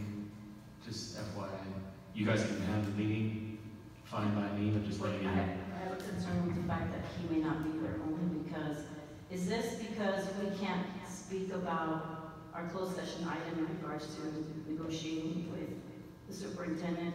Because for the community to know, according to BP 2121, that was brought forth to our attention at the last special meeting, we as a board cannot have such, we cannot have that topic for scheduled for a special meeting. Those topics in regards to salaries, salary schedules and all that regarding that's in board policy 2121, I would read, but it's kind of long. We can't have them, so that's the reason why we're scheduling extra meetings, because if that's the case, I don't see why we just can't keep having those discussions legally posted and agendized at regular meetings. And the fact that Andy may not be able to run forward concerns me because this is a topic that the whole board needs to be present. So I would like just to continue to have that item agendized at regular meetings and not add extra meetings. The LCAP and all that, that's me, we just keep it at that, but I think we just need to keep it at regular board meetings. To the chair, I have a question about, I thought the dates in red seem to be the added meetings on the left, so we're actually adding 3 meetings. Is that correct? April 24th, May 22nd, and June 26th? June 26th was previously scheduled. There are 2 meetings in the month of June. I see. We had planned to do board study sessions in April and May, and so the request was, instead of doing a special meeting, to do a regular meeting. Oh, I understand. Okay, so it was already scheduled, it just changed to regular meeting. Thank you for that Okay, clarification. Kevin, so can you please answer my question? So is that the reason why we're adding? That is one reason. It gives the board flexibility to realize the money. Okay, so the fact that we're not, so I'm hoping that we're not going to be seeing that topic at those meetings scheduled, right? It's going to be, so I'm assuming that the topic we have here tonight, under closed session, that states, it's item A2, conference with labor negotiator, agency negotiating board president, underrepresented employees, superintendent. So this will not go on April 24th and 22nd. I'm assuming. Okay, then, so that's the reason why we're adding these regular meetings, right? I'm not saying whether they will or wouldn't. Okay, so if I see them there, then that's the reason why we're adding it. Okay, thank you. So, Trustee Mason, you mentioned that you're not sure if you'd be able to attend. Yes, but I'm okay with what's being proposed here tonight. But Andy, that topic's there. You need to. Okay.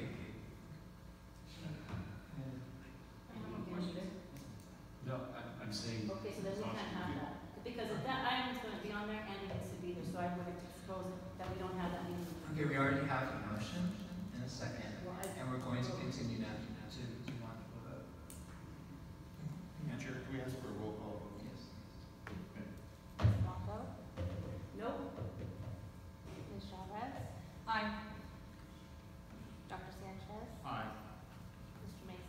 Aye. Mr. Martinez. Aye. That should pass this for new schedule. Item J1, resolution for funding for schools and community act.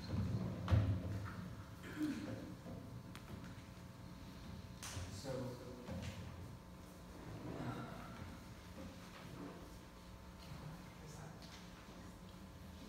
okay, so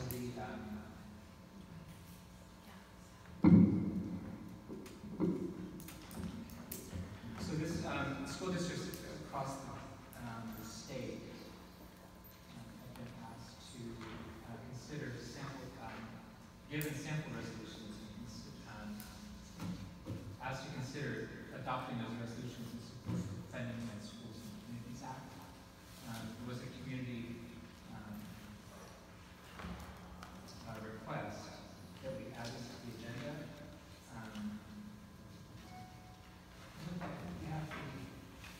The text for the sample is presented there.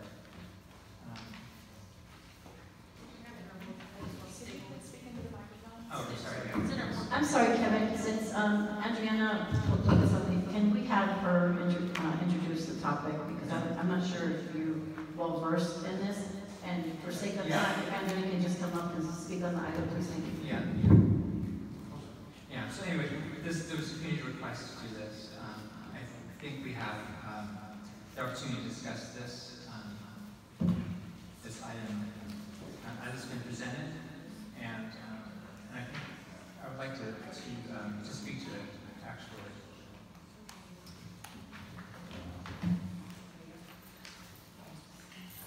Resolutions to the board typically in the sections of those resolutions having to do with what we see there as the declarations or the whereas clauses indicate those items either that the board looks to affect the school district, or also those factors that the board, school board is taking into account in its own actions, and building that kind of history for why it would move forward with its conclusion. In looking at this over, I did have several concerns that I'd like to bring to the attention of the board. Primarily, it falls into three areas. There are a number of items in here. I think if you could keep the resolution like that.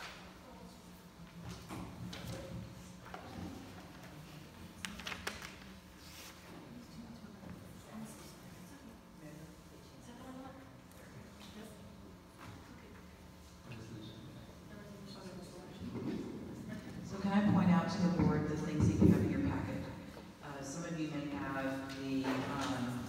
a slide presentation, a copy of the resolution, that presentation that's up there, and you also have a handout that was received today from Schools and Communities First 2020 ballot measure, the FAQs. So you could refer to all of those things. And so, okay, thank you. Do you want this sample one? Sure.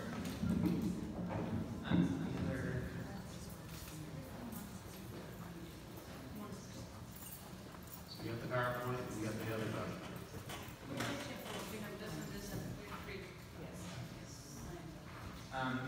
So when you're trying to do analysis of this, put together some information on the particular measure here and where it stands in terms of things that the board has its own authority to do, and some other things, even some factual basis for what's being presented within the sample.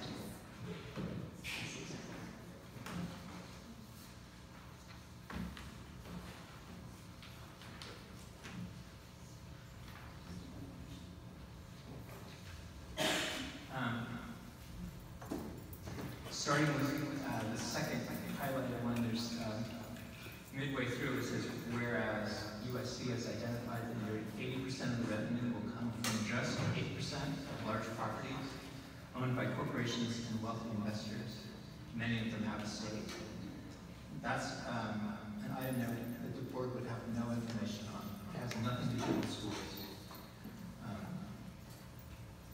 Further, going down to the next item, whereas USC research shows that a majority of commercial owners already pay close to market value, making the current system inequitable among businesses and benefiting large owners who have held land for a long period of time. That also has nothing to do with school boards. It's not in the purview of the board to weigh in on that, and that wouldn't factor into the board's decision in any way. Furthermore, it says, whereas the failure to close the commercial property loophole has led to poor land use and inflated land values, particularly limiting the ability to provide adequate high-density housing and land use. That, again, is not the school board's business. We can't weigh into it. We can't.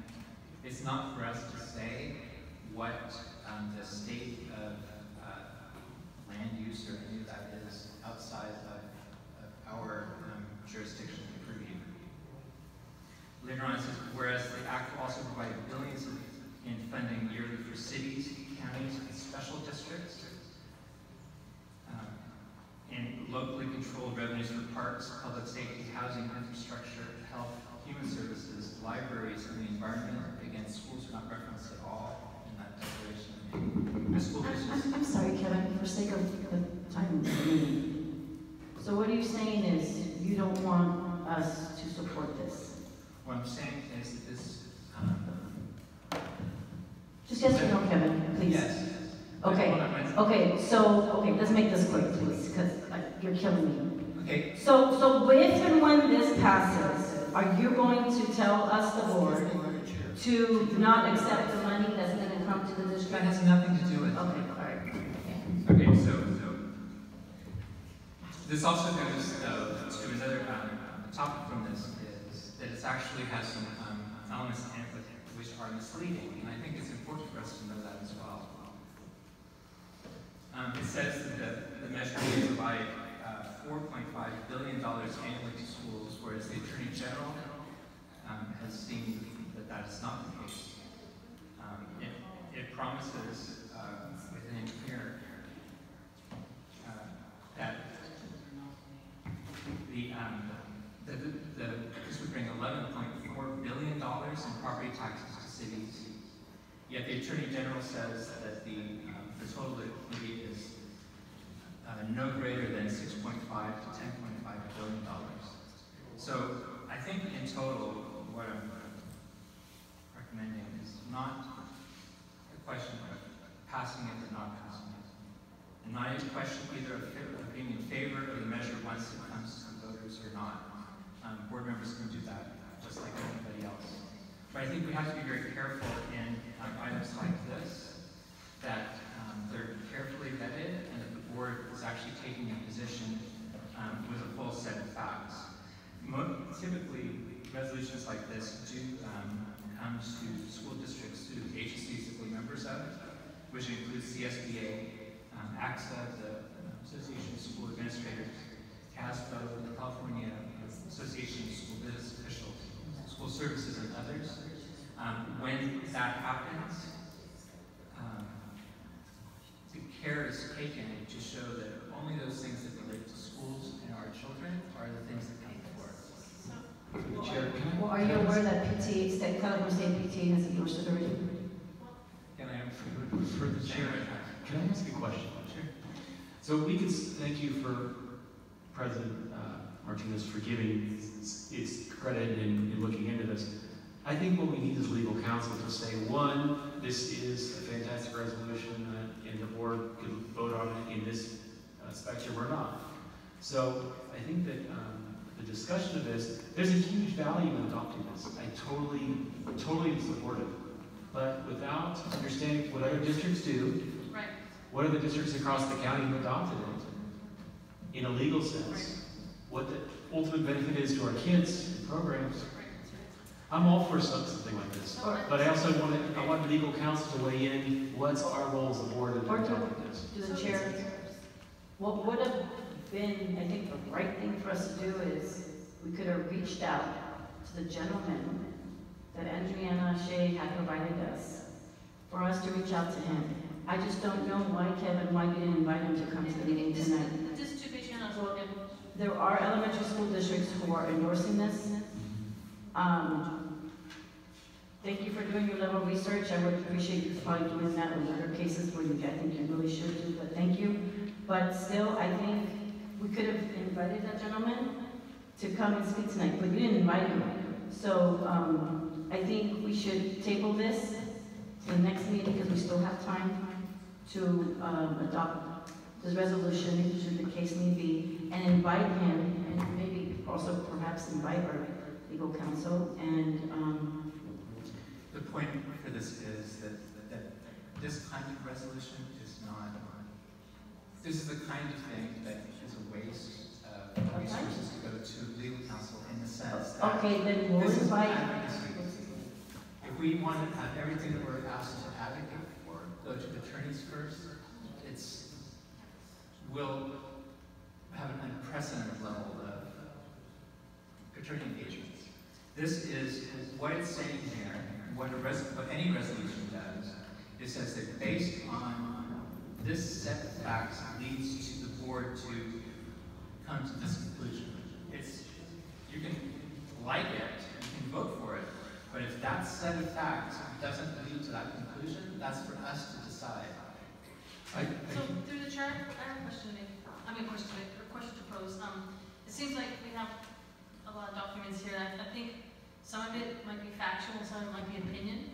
So I think it's good for us to look through all of it, take a little bit of time. And then I think my question is, I think you mentioned that it's not in the board's purview to recommend something. It's not okay.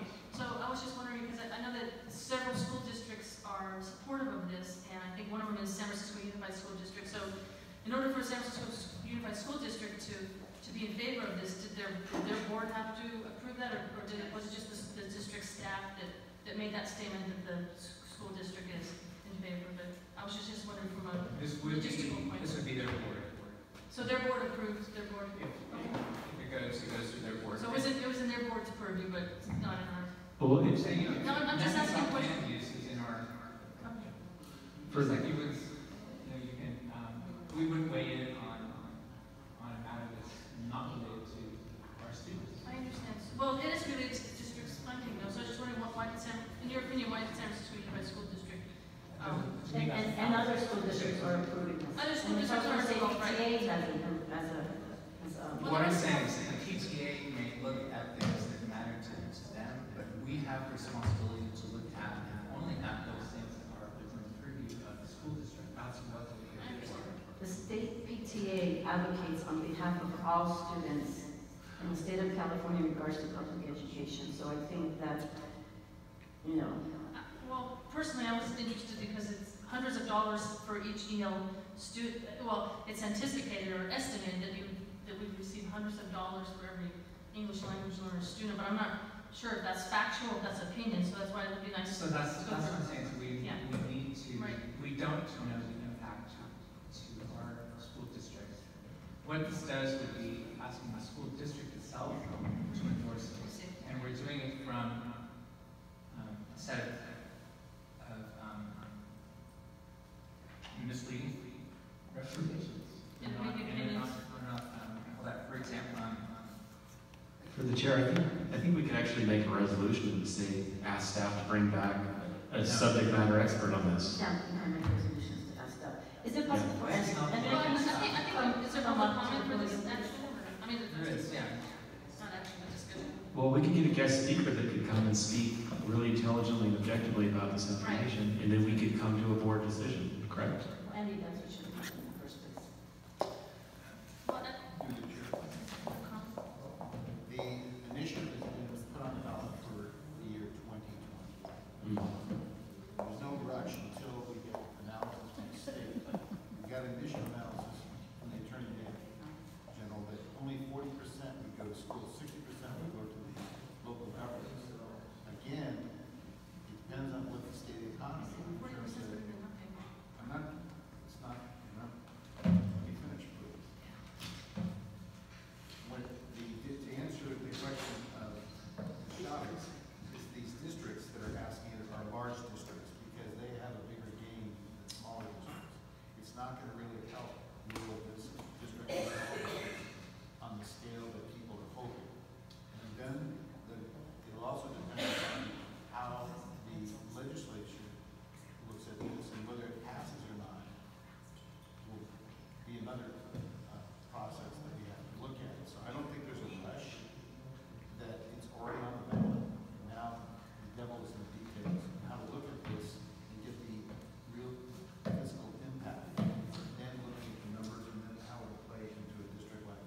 through the chair, thanks again, Dr. Sanchez, for providing the 2020, got it.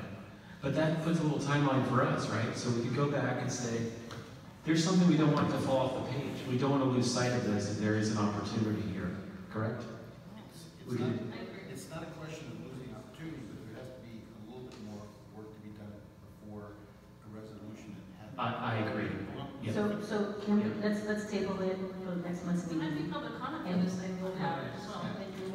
we'll invite the director board president to invite, and is it Greek? He said this in the motion. The gentleman who's overseeing this here in our communities, and have him come and speak more on this.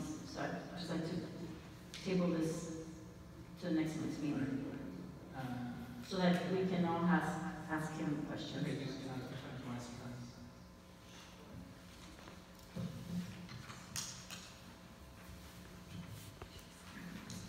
First, Do you need to? I'm up. I think Stella, Dr. Kemp, she need your microphone? I can project. Okay. First, thank you for putting it on the agenda within 1 month of me asking. I really do appreciate that. There have been several school districts that have endorsed this act. Alameda Unified School District, Albany Unified School District, Berkeley Unified School District, El Rancho Unified School District, Emory Unified School District, Oakland Unified School District, Pasadena Unified School District, San Francisco Unified School District, Los Angeles Unified School District, West Contra Costa Unified School District, Jefferson Union High School District. I understand the point that these are larger districts, but it's clearly in their purview, and they are school districts, so I think it's warranting further discussion. Ben would be happy to come in and discuss it. For the public, I would just like to reiterate what the crux of this act is.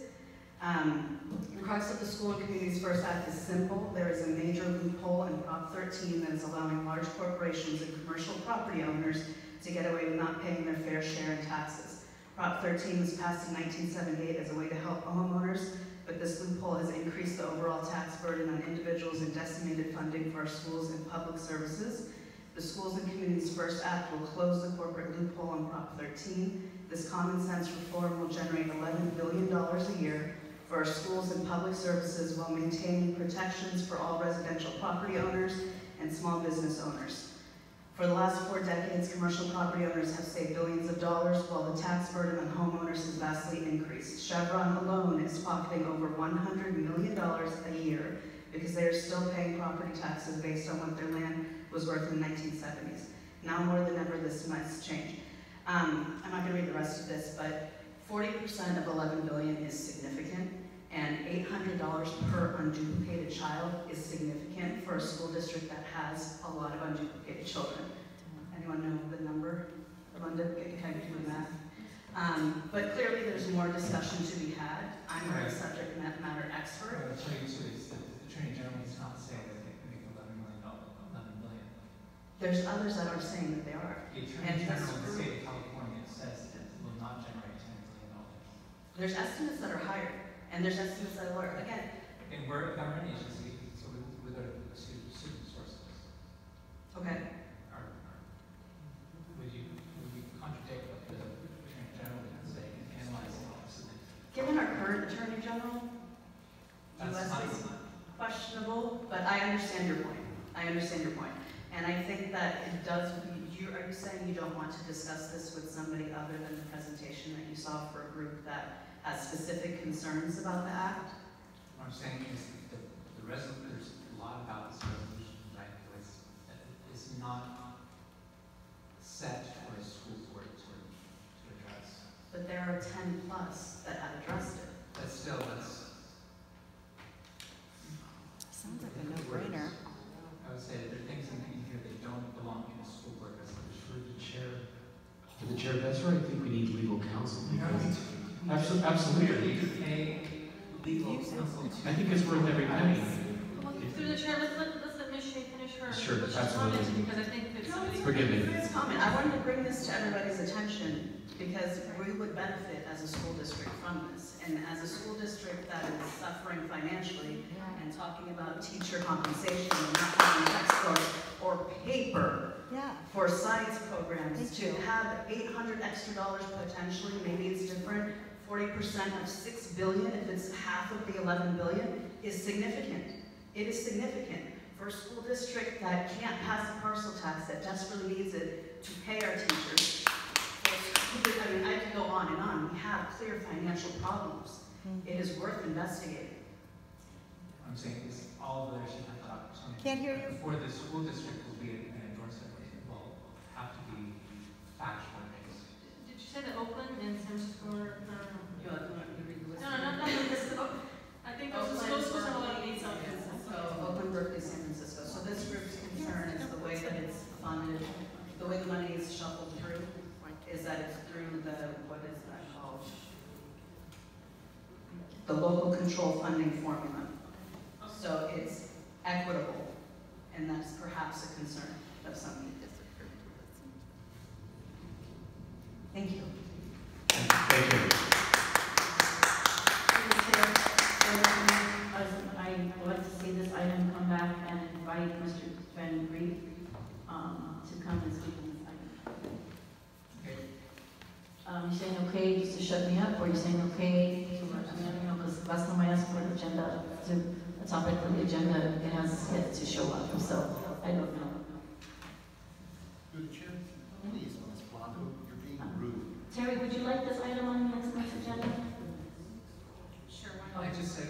Okay, well, I don't believe you. Okay, but I don't believe you. For the chair, just show him a little respect as far as the position goes. But when I asked the board president to put an item on the agenda and I never see it, you want me to respect that? That's very difficult for me to do. So Andy, again, do you want it on next month's agenda Absolutely. or not? Thank you. Fantastic. Thank you. Item J2, first reading of communicated board policies for March 2019.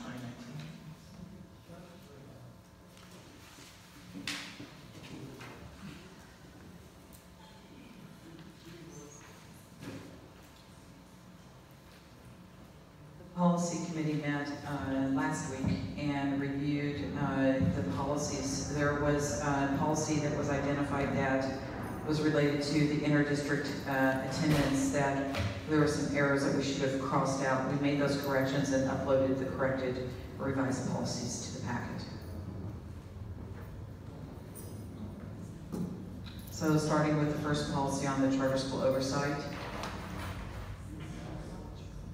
We don't have any charter schools in the school district, but this is part of the policy manual.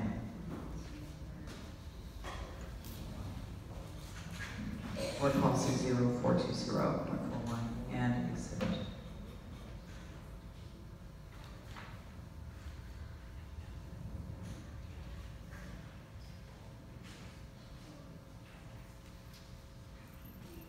The next one was is board policy 13.12.3, uniform complaint procedures. These were updated regarding the federal anti-discrimination. So there were a number of items that had to be fixed within the language there in UCP. Next one is administrative regulations and exhibits related to 13.12.4, which is Williams complaints procedures.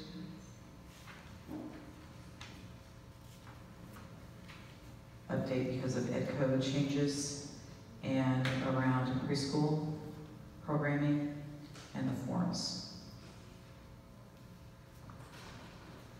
An update to AR 1340 regarding access to public records. Language was cleaned up there.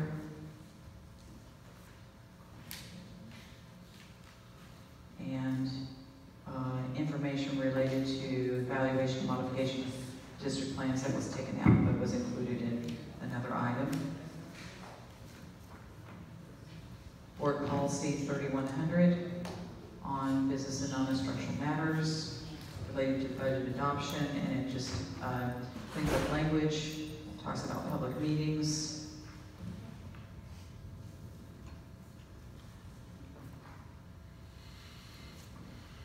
And then there was administrative regulation related to that matter. There was board policy update 3260 related to fees and charges. We don't charge students for school. And we also, so that was updated, also related to collection of debt and administrative regulations with that one, including loss and damaged property. There was administrative regulation 3515.4. That was the same, loss or damaged property. It's currently in our board manual. Non-discrimination in employment for board policy 4030. There was updates regarding immigration status for employment. And then the was updated. There's an administrative regulation that goes along with that. Personal illness and injury leave, 4161 and 4361 and 4261. So related to the different classes of employees. And so that just clarified language updates from Ed Code. And leave for military and employees. And we had board policy 5117, which was regarding the inter-district attendance, updates there on agreements and permits. For the chair, can you explain a little bit about option 1 and the reason why we chose that as an option, inter-district assistant attendance? So there's two options. So there's the option 1 is regarding inter-district attendance agreements and permits, which means we have an agreement with other school districts for inter-district attendance, and then the other one is basically making ourselves a district of choice, and that's not an option for us as a school district because we're a community-funded school district. Yeah, thank you. Thanks for clarifying. Through the chair, I just wanted to comment that we actually reviewed about 100 pages and it was pretty straightforward, but I wanted to comment that CSBA, which is the California School Board Association, does a wonderful job recommending and updating these ordinances. Really, that's why it's all highlighted in yellow, just so that it's a good community. And then we had an administrative regulation update 5125.2, which was regarding withholding grades, diplomas, or transcripts. We don't issue diplomas, so that wasn't pertinent to that. That's just an update on when and how you can do that. And then we took out policy, which was not in our handbook, but was in the update, 5127, graduation ceremonies, since we don't have that. Exhibit 5145.6 was updated to reflect the new regulations that we've been updating all year long. It's for our parent handbook when we notify parents on parent notifications. Child development, 5148. It's around licensing and the changes in the laws around licensing for preschool programs. And then there was a 9323.2, which was regarding action of the board. And so it outlines that, just cleaned up language. And then, removed some language from the policy. And then there was an exhibit that went with it. And it explains the different kinds of actions and when you need to have a supermajority vote and when you can just go with a majority vote. So they just cleaned up language there and removed some outdated language.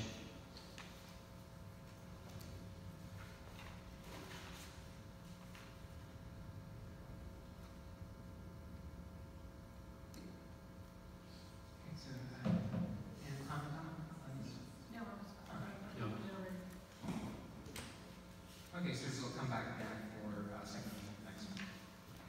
Mr. Chair, because of the time, it's 9:51, I'd like to make a motion to extend the meeting to 10:45. The chair proposed that we just table everything to the next meeting because of the time. I have a motion,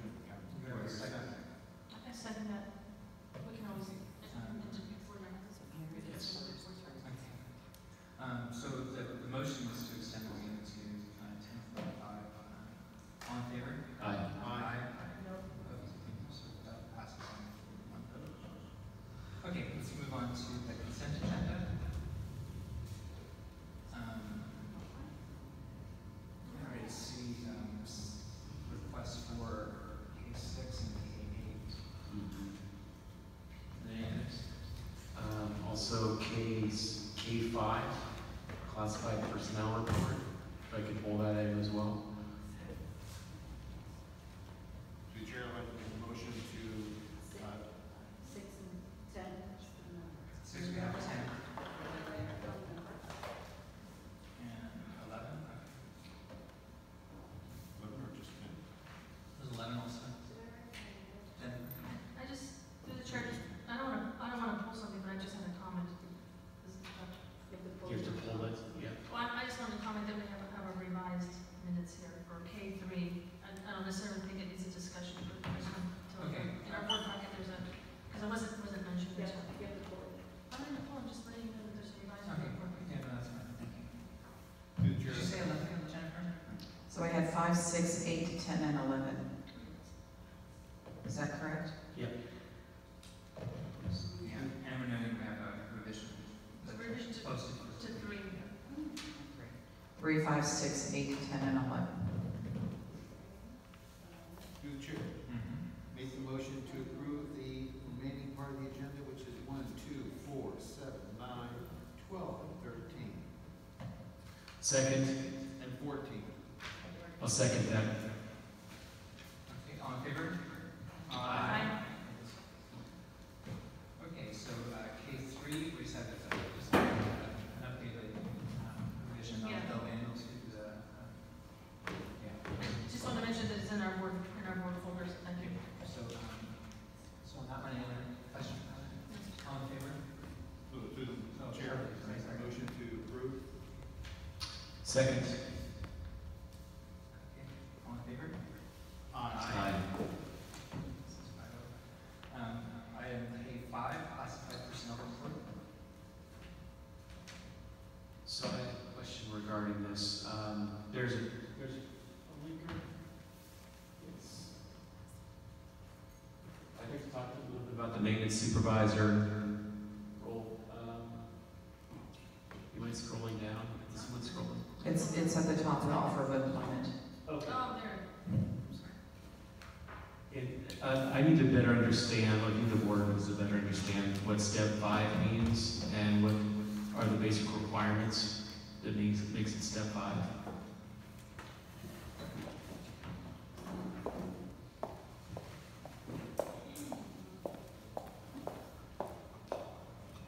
We're short a mic tonight.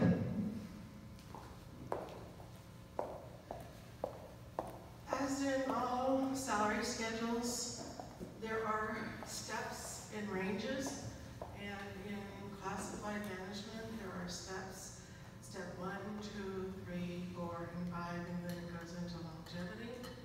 And depending on the experience of the individual, they can be placed on any of those steps. Not that it was in the board packet this time, but back on January 31st, 2018, we had approved Mr.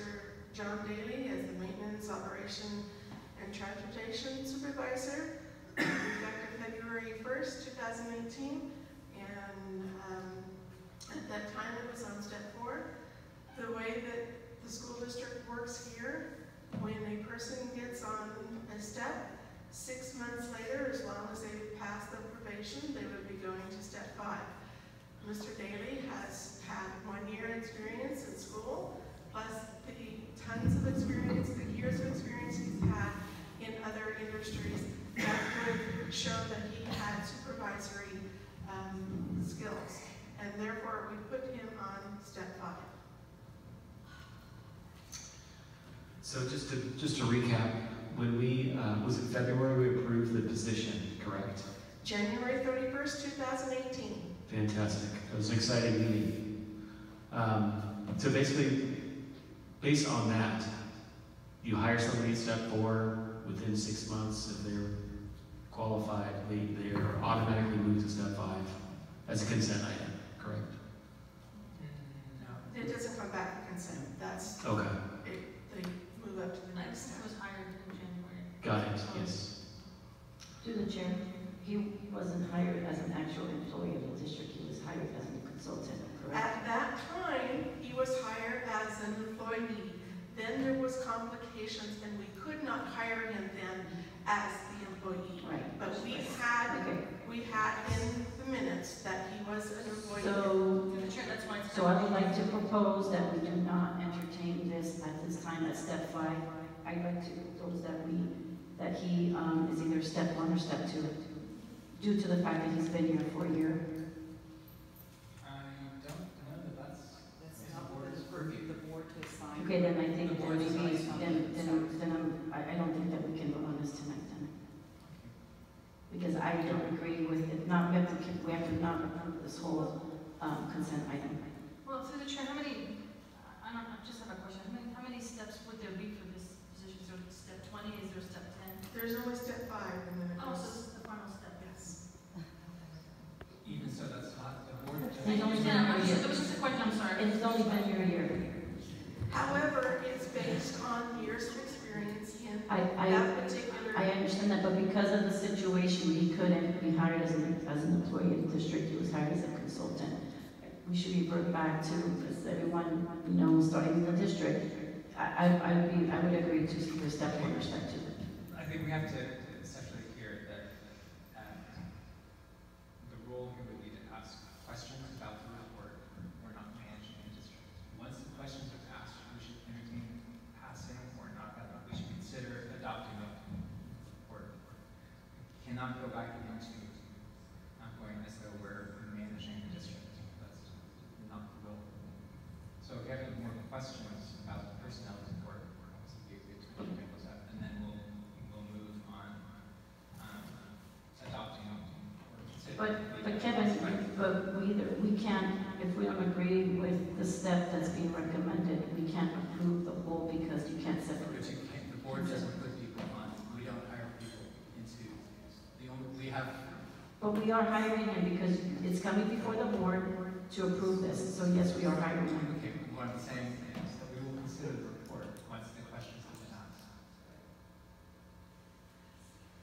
Questions have been asked and the concerns have been raised. Okay, any other? I don't think the board should approve this at this time. Okay, I understand that. Do we have a motion? Yes, through the chair, I'd like to make a motion to approve item 5, classified personal reports.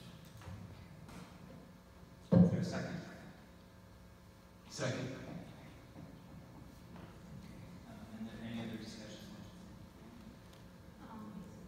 I just wanted to make a comment that we've all been receiving numerous emails from the various classified and certificated staff, and I personally read it every single one. So there is a lot of concern with starting at the highest step. So I just wanted to mention that. So that's. But Teri, but if you're not in agreement with giving him, having him come into step 5, then you're gonna have to vote on this. You have to vote on the whole thing. Okay, I can. Because you can't separate that out of that. And it's for you too, because I'm not sure if Okay, so can we call the question, please? if you're aware of that. Okay, so I want to just clarify with the board, so we're clear on this and the board doesn't enter into any legal hot water. So we approved the hiring of John Daly as a maintenance supervisor in January 2018. That was almost 16 months ago. When he was hired, after 6 months, he would have automatically moved to step 5. All right? Automatically. Past the probationary period, that would have happened. He has been employed, though he was a consultant, he was employed at level 4, step 4, for this last 16 months. Even though he was entitled to move to step 5, that did not happen. So, by no doing of his own, or by any doing of the district, simply a matter with hers, we entered into this kind of quagmire of issues with the PERS folks. So, you're approving tonight the personnel report. Employment offers have been made to everybody who's on this report for the steps that are there. This is not a matter for the board to determine whether or not we're going to place an employee on this. If the board would like to bring this back for further discussion at a later time with me, perhaps during the superintendent evaluation, we could talk about that. But the matter is, this evening, the question before the board is, do you approve the classified personnel report that's presented as is?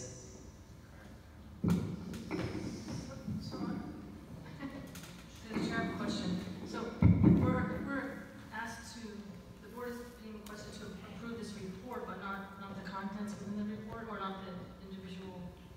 I mean, which report? Yes. So the decision of where employees are placed for salary is determined based on their experience. Just as when we hire teachers, we give up to 10 years credit for a teacher. When we hire principals, we give credit for their experience. As a principal, you don't put everybody on step one. That is not what happens in any public school district. And so even with management employees, we look at prior years' experience. Mr. Daly brings many years of experience as a maintenance operations transportation supervisor in a private school setting prior to coming to our school district. So the decision to where to place an employee on the salary schedule is done through looking at their prior year's experience. And he was initially placed on step 4 when he came to the school district. He now has 16 months additional experience. We have a roll call vote, please, on adopting classified personnel report number 19-01. Ms. Blanco? Nope. Ms. Chavez? No. Dr. Sanchez? Aye. Mr. Mason? No. Mr. Martinez? Aye. And to be honest with the public and my colleagues, I entertain that if the action that we took tonight, not approving this personnel report, I entertain the fact that if we do need to get into legal waters, I'm so for it, because there's other times that we get into legal waters and we spend a whole lot of money. Are you talking to me? You just said I just destroyed everything. What? You just said I just destroyed everything. Totally wrong. Public servant. Page 6, please read on the other one.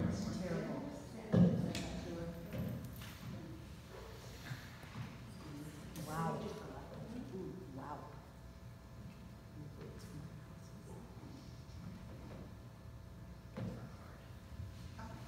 Review of warrants.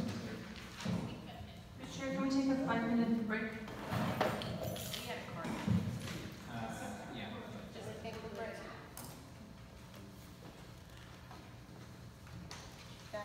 Yeah, we'll reconvene at 10:10.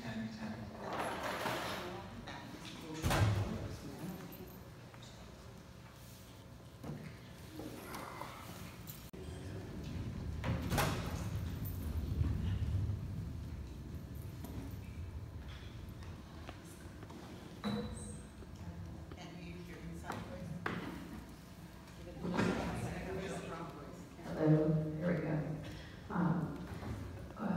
Ms. Wong, CSEA President, and I are both highly concerned with the district's hiring administrators at higher steps than as on the administrative pay scales, even though, according to Ms. Richard, we are continuing to deficit spend. And even though, later on, the board will be considering approving the Ed Code waiver again, which states the opposite, that we are having financial hardship, but yet we are able to hire administrators at higher than the posted salary or higher steps. If teachers, as staff explained or administration explains, if teachers or staff came from another district, came from Millbrae, came from San Francisco, and came into the district, we would be granted those years of service. That is true, and credited that time. We are simply requesting that the board hold administration to the very same standards. So if they're coming from Burlingame Unified School District or with that many years, the same standards that we are held accountable to.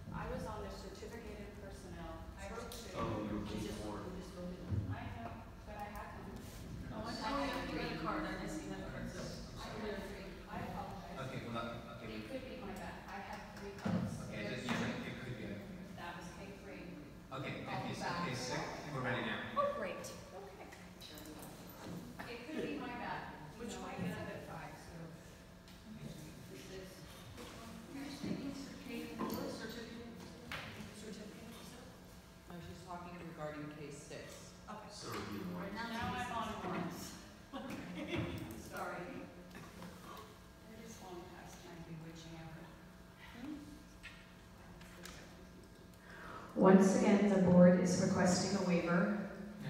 Are we not on warrants? I'm on the waiver for the, sorry, Kevin. Warrants was. Sorry, Mr. Martinez, I'm not on The warrants. waiver, yes, K8. Okay, so K8. so is there any, No, so the K6 one was probably K5. okay, just hold on 1 second. Oh, you're So can good. we vote on the warrants, please? Make a motion to approve the. I apologize. warrants. The chair, that's, no, I pulled that question. Well, okay, can I just have a second then? I'll second. Okay. And so was there additional questions on the warrants? Yes. Okay, go ahead. So I'm looking under the warrants. There's an impact for 14K. Could staff explain what is in there? I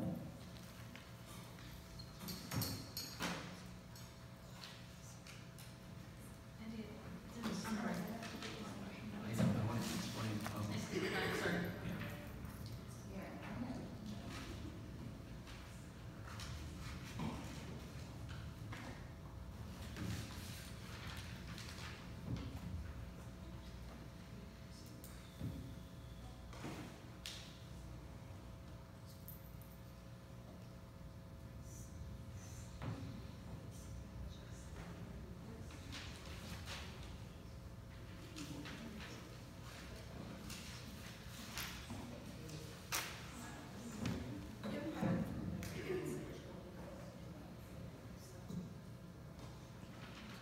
Impact for $14,000. This is on the list of warrants as the credit card payments for the month of February. The exact wording from the document is CalCard credit card payments, $14,500.69. For the month of February, payments include food for board meetings, job fair fees, San Mateo CSBA event, Coalition for Adequate Housing or cash, posting for the RFQs and Ps, Department of Industrial Relations conveyance fee, shred fees, CASMEC, conference for the music teachers, including registration and lodging, workshop for Parkside admin, including registration and lodging, workshop for financial analyst, California toxic EPA fee, superintendent travel to AXA conference, including registration and lodging, maintenance supplies, educational services travel for the GATE program, Illuminate conference for the technology, including registration and lodging, technology supplies, and special education supplies. Thank you. Was there any additional warrants? No, staff was able to answer all of my questions over email, so I'm fine. Thank you. Jennifer, did you have a second? Yes, I am requesting again to have the copy of the credit card statement and in the board agenda. I remember Wendy did say at one meeting that she was going to start including it if I stopped asking. So I didn't expect to keep asking, but it's still not there. So I'd like to know, Wendy, how come it's not in here? Because the board, there's no consensus on the board to do that. Okay, well, I think that we need board consensus when a board member requires for extra information in the Because it is packet. available to you. Is it because you don't think that it should be in there as well?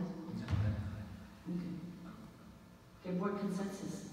Do we need to take board consensus out? For the chair, I think this itemization is sufficient. But it doesn't have everything itemized with the amount. Yeah, I asked a lot of questions, I'll be honest. But I do want to respect staff's time and effort you put into the warrant, so I want to acknowledge. It's only 2 pages. And it's not even for you or for me. It's for the community. We're going to be practicing transparency and open, honest communication, especially when it comes to our finances. I said it before, and I'm going to continue to say it, Kevin, that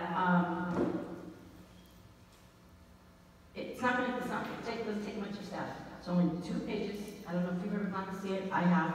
It's only 2 pages. Now, if the community wants to dig deeper and find out to see the documentation that justifies for every expenditure, once they see it in the board packet, then that's their prerogative.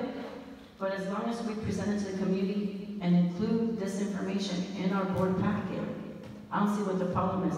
I don't know why there's hesitation from our staff, from you.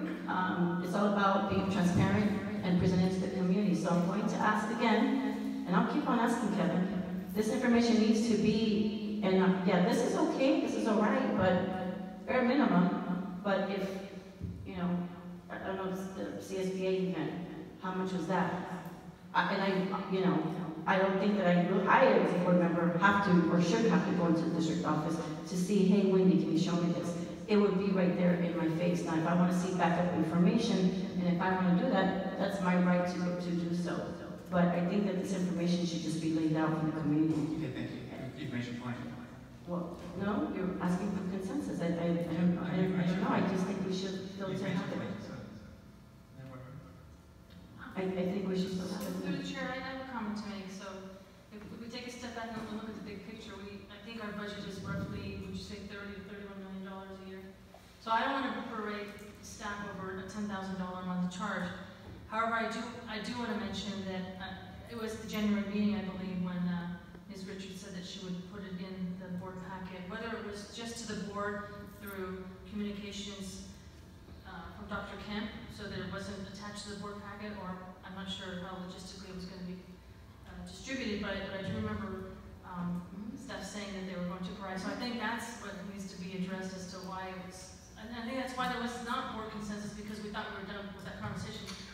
Otherwise it might have carried on into the conversation. And to be honest, I do also want to say, to take a step back, we have a $30 million budget, and we don't want to narrow. We don't want to have staff spend a lot of time on $10,000. It's 2 pages. Okay. All right. 3 pages the most. So that's what Wendy simply said was. Okay. You've made your point. I'm having a conversation with Teri. Yeah, and now she's made her point. And So will I see it with the other next meeting? Well, who said we need consensus? I don't think we need consensus. Who said it? You do?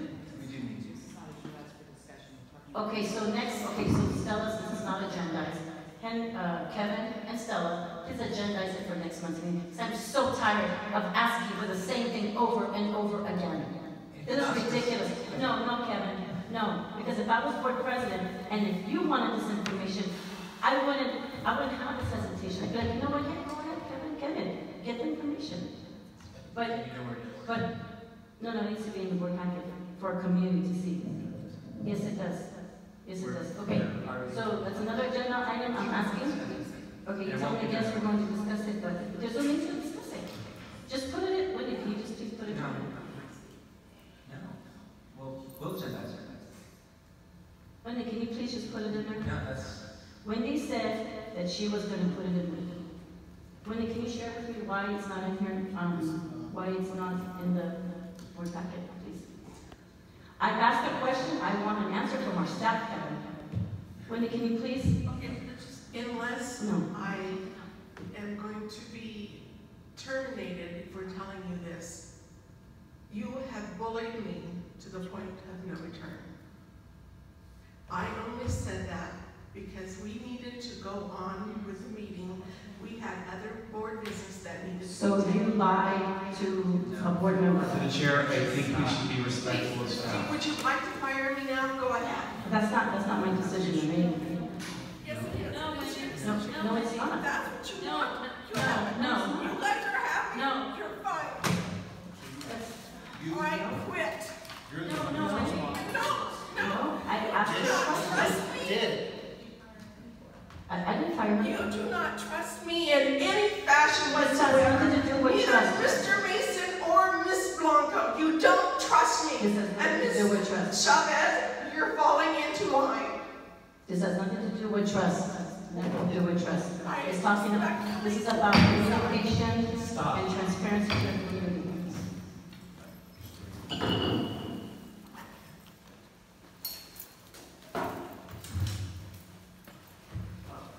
Move forward with Martinez.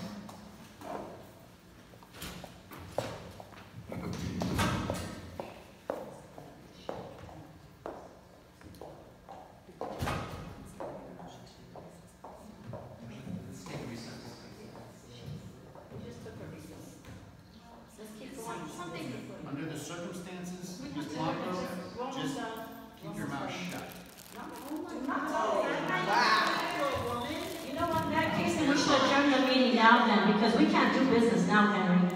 Because you can't be telling Teri what you said to her and tell me to shut the hell up. How about you shut up? No, you need to have this conversation, Valerie. Everybody just needs to calm down. We need to finish going with the meeting. There's no need for a financial session. Keep going, please. Keep going. Next item. It's horrible. Next item. That's just appalling. All of you, that is just appalling. It's not. Oh my, I mean, my husband's trying to be like this.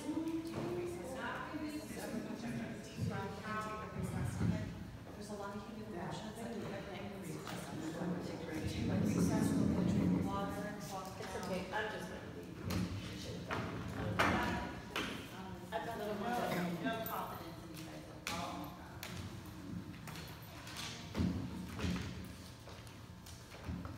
Children don't even act this way.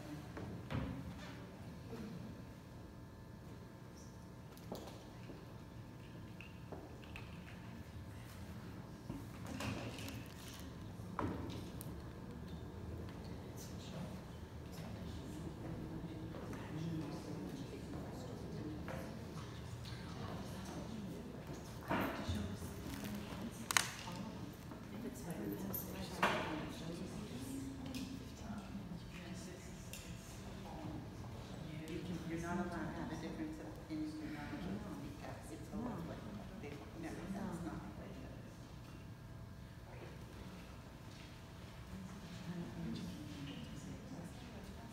Yes, I'm exhausted. I mean, I'm just screwed up.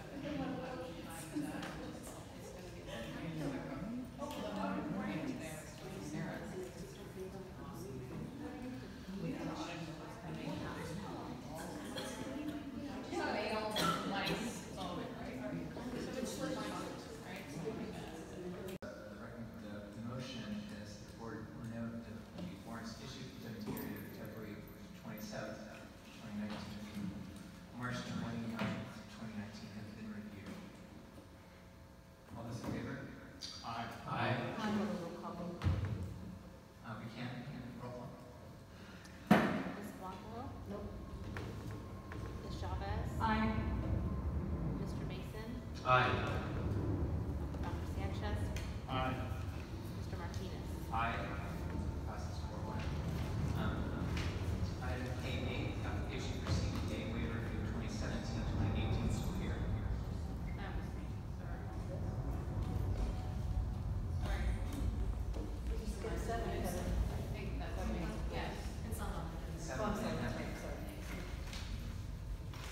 Mr. Martinez, I really do apologize for mixing up the cards. It's just, this is not my hour of glory. You should see me at 5 in the morning. I'm a much better person. Just not my time. Once again, the board is requesting a waiver for Ed Code 41372. All the while, that is consistent to make salaries of the district and district administrators competitive with local districts and county averages. I only can hope that you make this same concerted effort when it comes to staff and teachers, as evidenced by the spreadsheet I provided the board at one of the closed session meetings. And I'm sorry if it was squished, it was a big sheet, so I had to scan it down. I'm happy to supply you with the original PDF if you would like that. San Bruno continues to be last, or very near last, in the county in every step and column. When asked at the previous board meeting of the auditor, not of me, but of the auditor, how many other districts failed to meet this code, I remind you that the auditor said none, that we were the only ones that he had audited that didn't meet this code. So while I know that you will just approve this, and it will go to the county, and they will again just approve it, I will again meet with the county and make my case. And due to the fact that we are not negatively certified, it is my hope that one year they will finally listen to us. And force you to pay us. So it is my desire that we work together, that we make progress. I realize that this gap can't be made up in one negotiating cycle. I understand that. I understand we are not Hillsborough. But I have been in this district 20 years. All I ask is collaboration and progress. Thank you.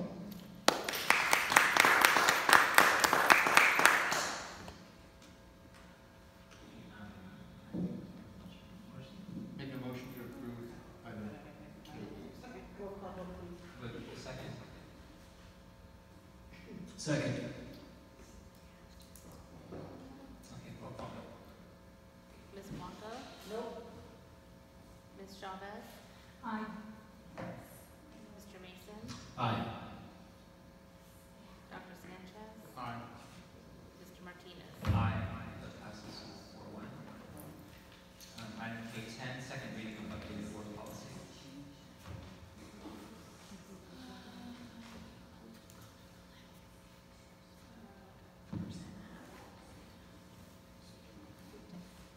Through the chair, maybe Mr. Mason, Trustee Mason, maybe is anything because we're on the board policy committee. Yes, I missed the last meeting, so The second reading, you said, oh, that's true. yeah. You missed the first reading. Yes. Thanks for the information provided, Trustee Chavez. So, Mayor, a motion on this? Make a motion to approve Oh, no, I item want to pass It's it. a motion first. Okay, second? Second. Okay, so concern for question concern for this? The concern is we still have a paragraph that I had asked for policy in this committee to strike out in regards to, I think they should go back to the board policy, the policy amendments committee again.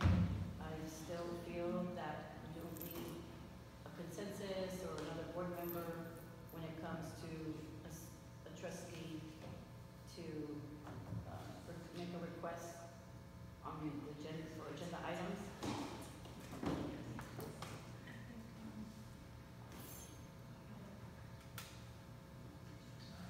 I think, through the chair, I just want to comment. I think what you're discussing is up there on the screen. Is the paragraph that says the board president and superintendent. Is that the paragraph?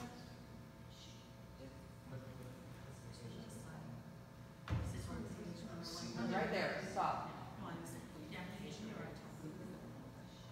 It's middle one, yes. That's what you're referring to, correct?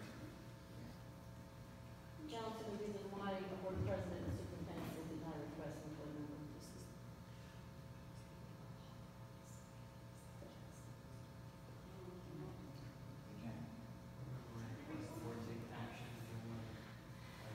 What's, through the chair, I just want to explain, through the first reading, we explained that what the CSBA was recommending was the yellow paragraph that added in, if the board president and superintendent deny a request from a board member to place an item on the agenda, the board member may request to the board to take action to place the item on the agenda. So adding that in provides that safety net so that if I want to have an agenda item or Trustee Mason or Bronco or Sanchez, and the board president and superintendent do not put that on the agenda, then at the next meeting, that trustee can bring it up during the meeting and state that they would like that on the agenda. And I think that's what they mean. That's what they refer. I understand the Okay, I just wanted to explain what I we to go understand, backwards. but again, there should be no case that an agenda item coming from a trustee should be denied. I can think of reasons where. Okay, you tell me, share reason, please, Ken.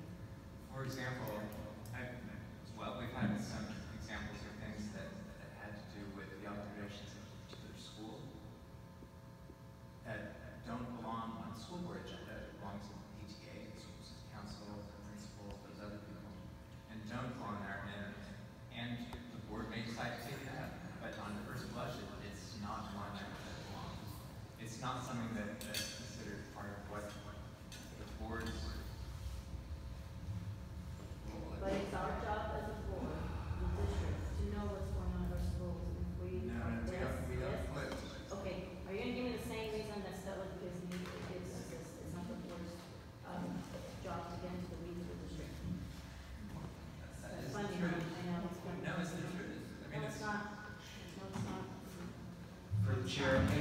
think if we have What I'm some, saying is this is the mechanism that we're talking about, and I think that's totally fine.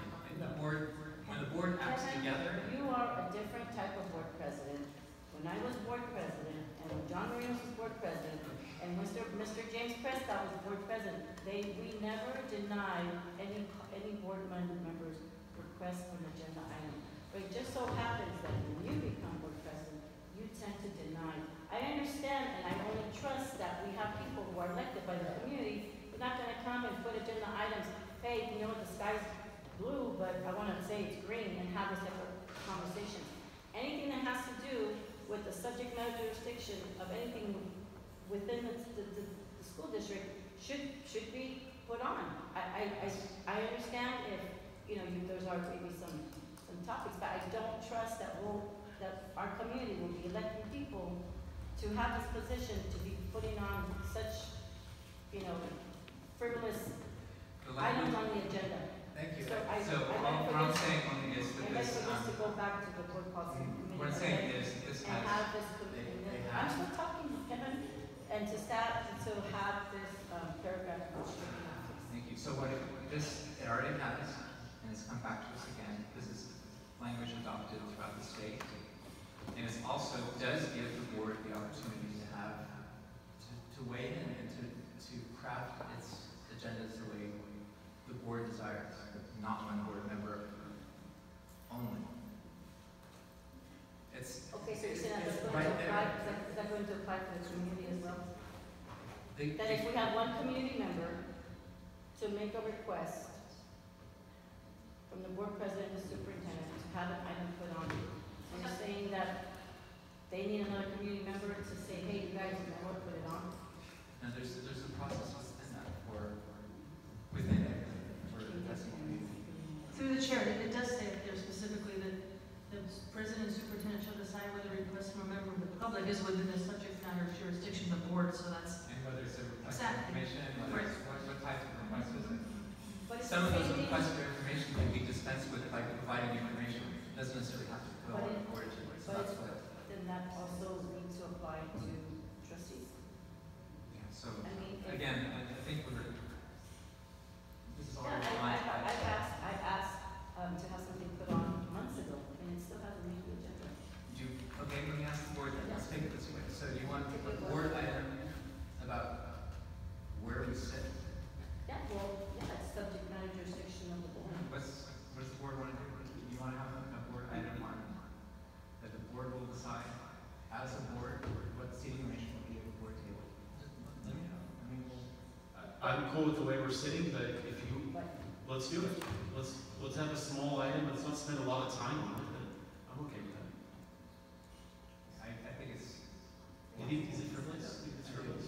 Okay. But hold on a second. Just trying to be reasonable. Andy, no, no. If it was so frivolous, Kevin, you would have made the change of our board seating arrangements, No. right? You want to tell me whether you change. That would be great, please enlighten me, yes, I would like to know. Because of the way you were bullying the CEO, and I couldn't see it being at one end of the table. Well, I have not bullied the CBO, I have asked questions of staff, and as a trustee, that is my job, and I'm just doing my due diligence of asking staff questions. I was not bullying her, I was asking questions, like I can ask again, to put the warrants in the, Yes, board anyway, packet. so that's- seating arrangements, you want a board item on it? Do it during your side, the board item on it? Seating arrangement? Where do you guys want to sit? Sorry about that. We can't talk about it because it's not agenda. It's about, I'm sorry, guys. let's go back to, Sorry. Yes, to the chair, I'd like to make a motion to approve the second reading of the updated board policy. I'll second that. on the favor. Aye. Roll call vote. Did we do a call? Ms. Blanco? Nope. Ms. Chavez? Aye. Dr. Sanchez? Aye. Mr. Mason? Aye. Mr. Martinez? Aye. So we'll address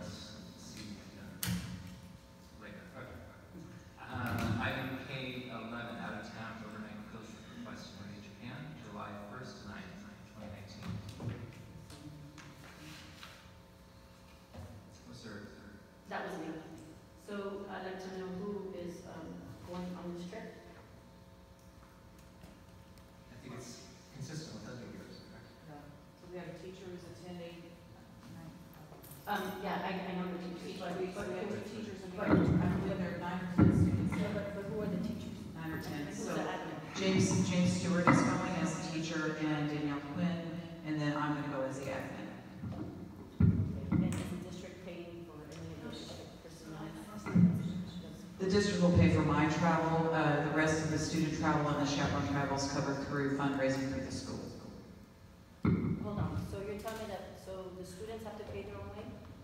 Is that what you're saying? Yeah, there's some students that receive scholarships from the Narita and through Rotary and stuff. So can you receive a scholarship too then, Stella? Because I don't think that the district should be paying your trip.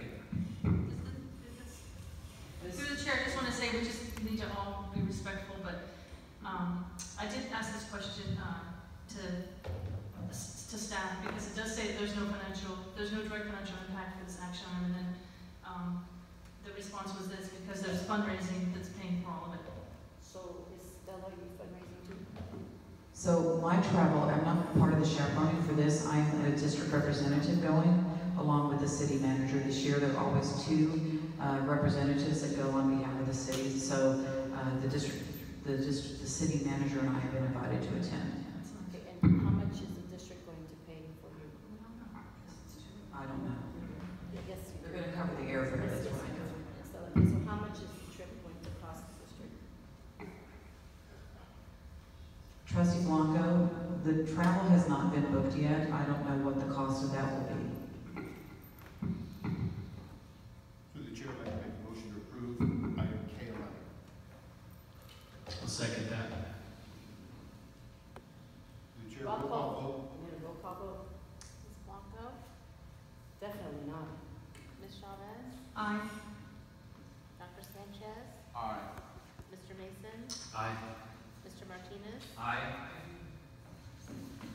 Passes 4-1. We'll move on to item L, future business. One thing, we were trying to calendar for the Engvall property study session, and I believe the date that we were looking at was May. Saturday.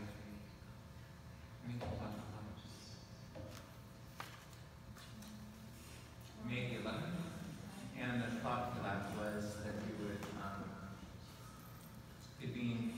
go to the site, but then come back and engage still as the board and kind of do the approval itself. Is May 11th a Saturday? Is this the field trip that Andy? Yes.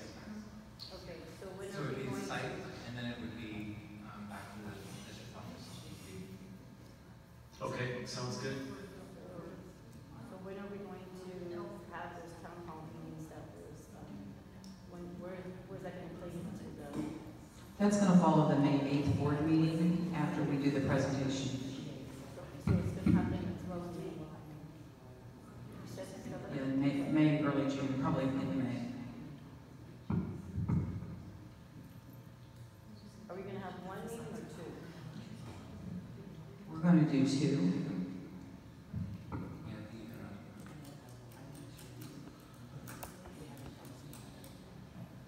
And Stella, the question I had was just, I see,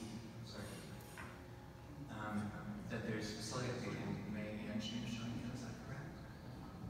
Right, so the item number 2, facilities transformation update, is regarding really the work that we're doing around the fiscal recovery and Measure X. The facilities update in June is simply an update to the board. It's a twice yearly update from maintenance operations and transportation.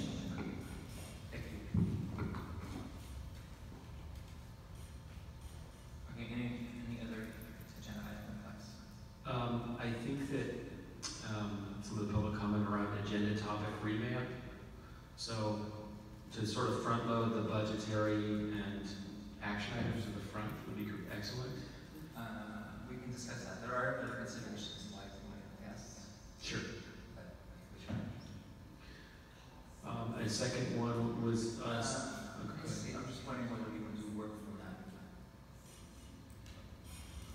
So I think that the board president may be working with the advise that with the board vice president should take a look at the agenda design because that's in the state. Sounds good. Okay, perfect. And the last agenda topic would be a supply chain end-to-end.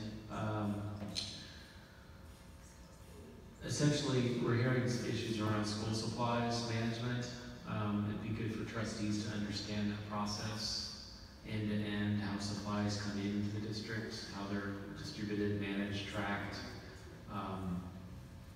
Just so we hear information, we can get objective information around supply chain. That's all. Not the most exciting topic, but it's very relevant. Could that be sufficed in a report to the board in a weekend update? Sure, as long as it's publicly available. Hold on one second, that's the public paper issue? Yeah. No, I think that has to be a public, open session item, so. But is that publicly, is that weekend update publicly visible? No, it's not. This information. Yeah, so just to clarify, I think the supply chain should be an agendized topic for open session. I have two items. The only question, just to clarify, not to sure, it's just the fact that the question or concern may not be with acquisition and distribution, especially might be certain budgetary things or whatever, I agree. You know what I mean? So if we're asking for the whole end-to-end, there may be a particular, the pain may be in a particular part. I agree. So what are you really, so what? I think the board needs to better understand the supply chain in the school district, how it functions, how inventory comes in, it's managed, it's tracked, and it's distributed. Okay. Yeah, so maybe we reach out and to get on top. Okay. I have two items. Because, I'd like to see PK come in June to have a presentation involve the parents that participated for the first time at Parkside. And then. Like a recognition?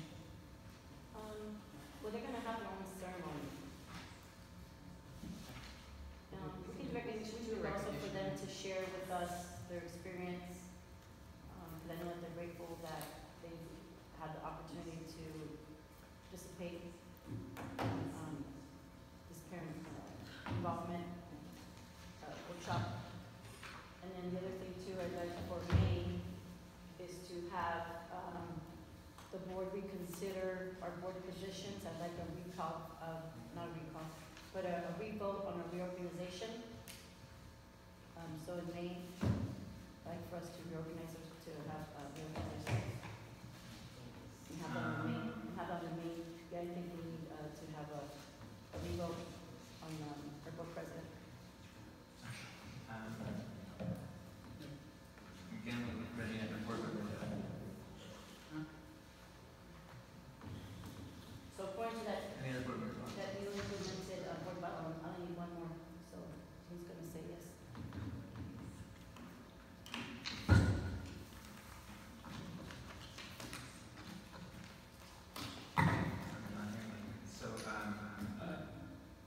Yeah, we should discuss it.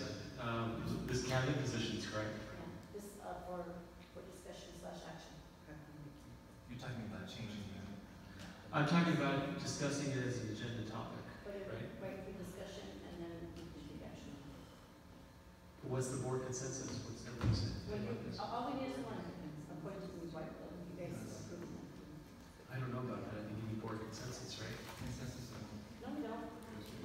No, we don't. I called. So I have a question, so I called CSBA to find out how we can go about doing this, and they said that all I need to do is make the request to the board president to have it at our next upcoming meeting. Okay. I'm making the request And I'm for asking agenda item to be put on May's meeting so that we can discuss and take action on a revote on the reorganization of our positions here on the board. I am openly recalling our board president. I'd like to see either Teri or Andy step up. So for the next board meeting, making a request, according to my conversation with people up at the CSBA, on how to go about doing this. I don't think I'm doing anything illegal or wrong. I'm looking for some.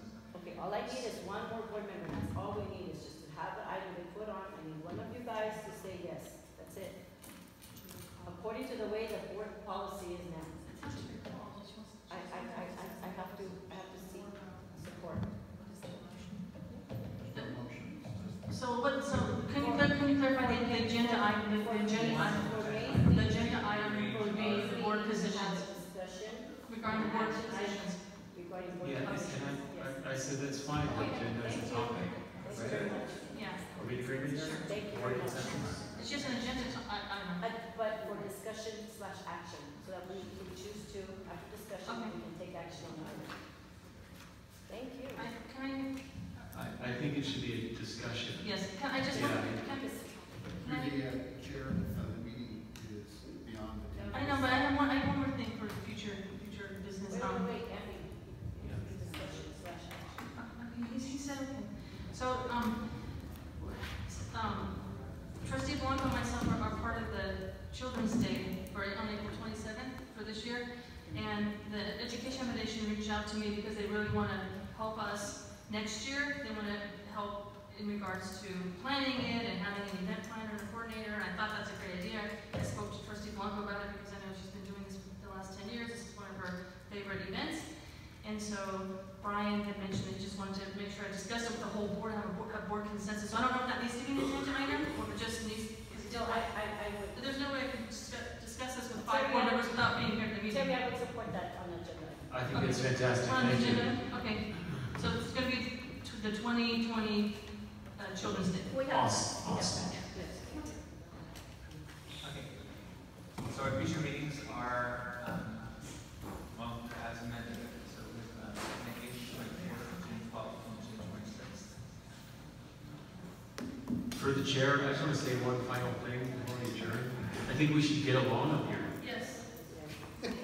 I mean, I just can't overstate this. This is challenging work for staff and the board and the community. So let's work on it. We need to be respectful. Thank you.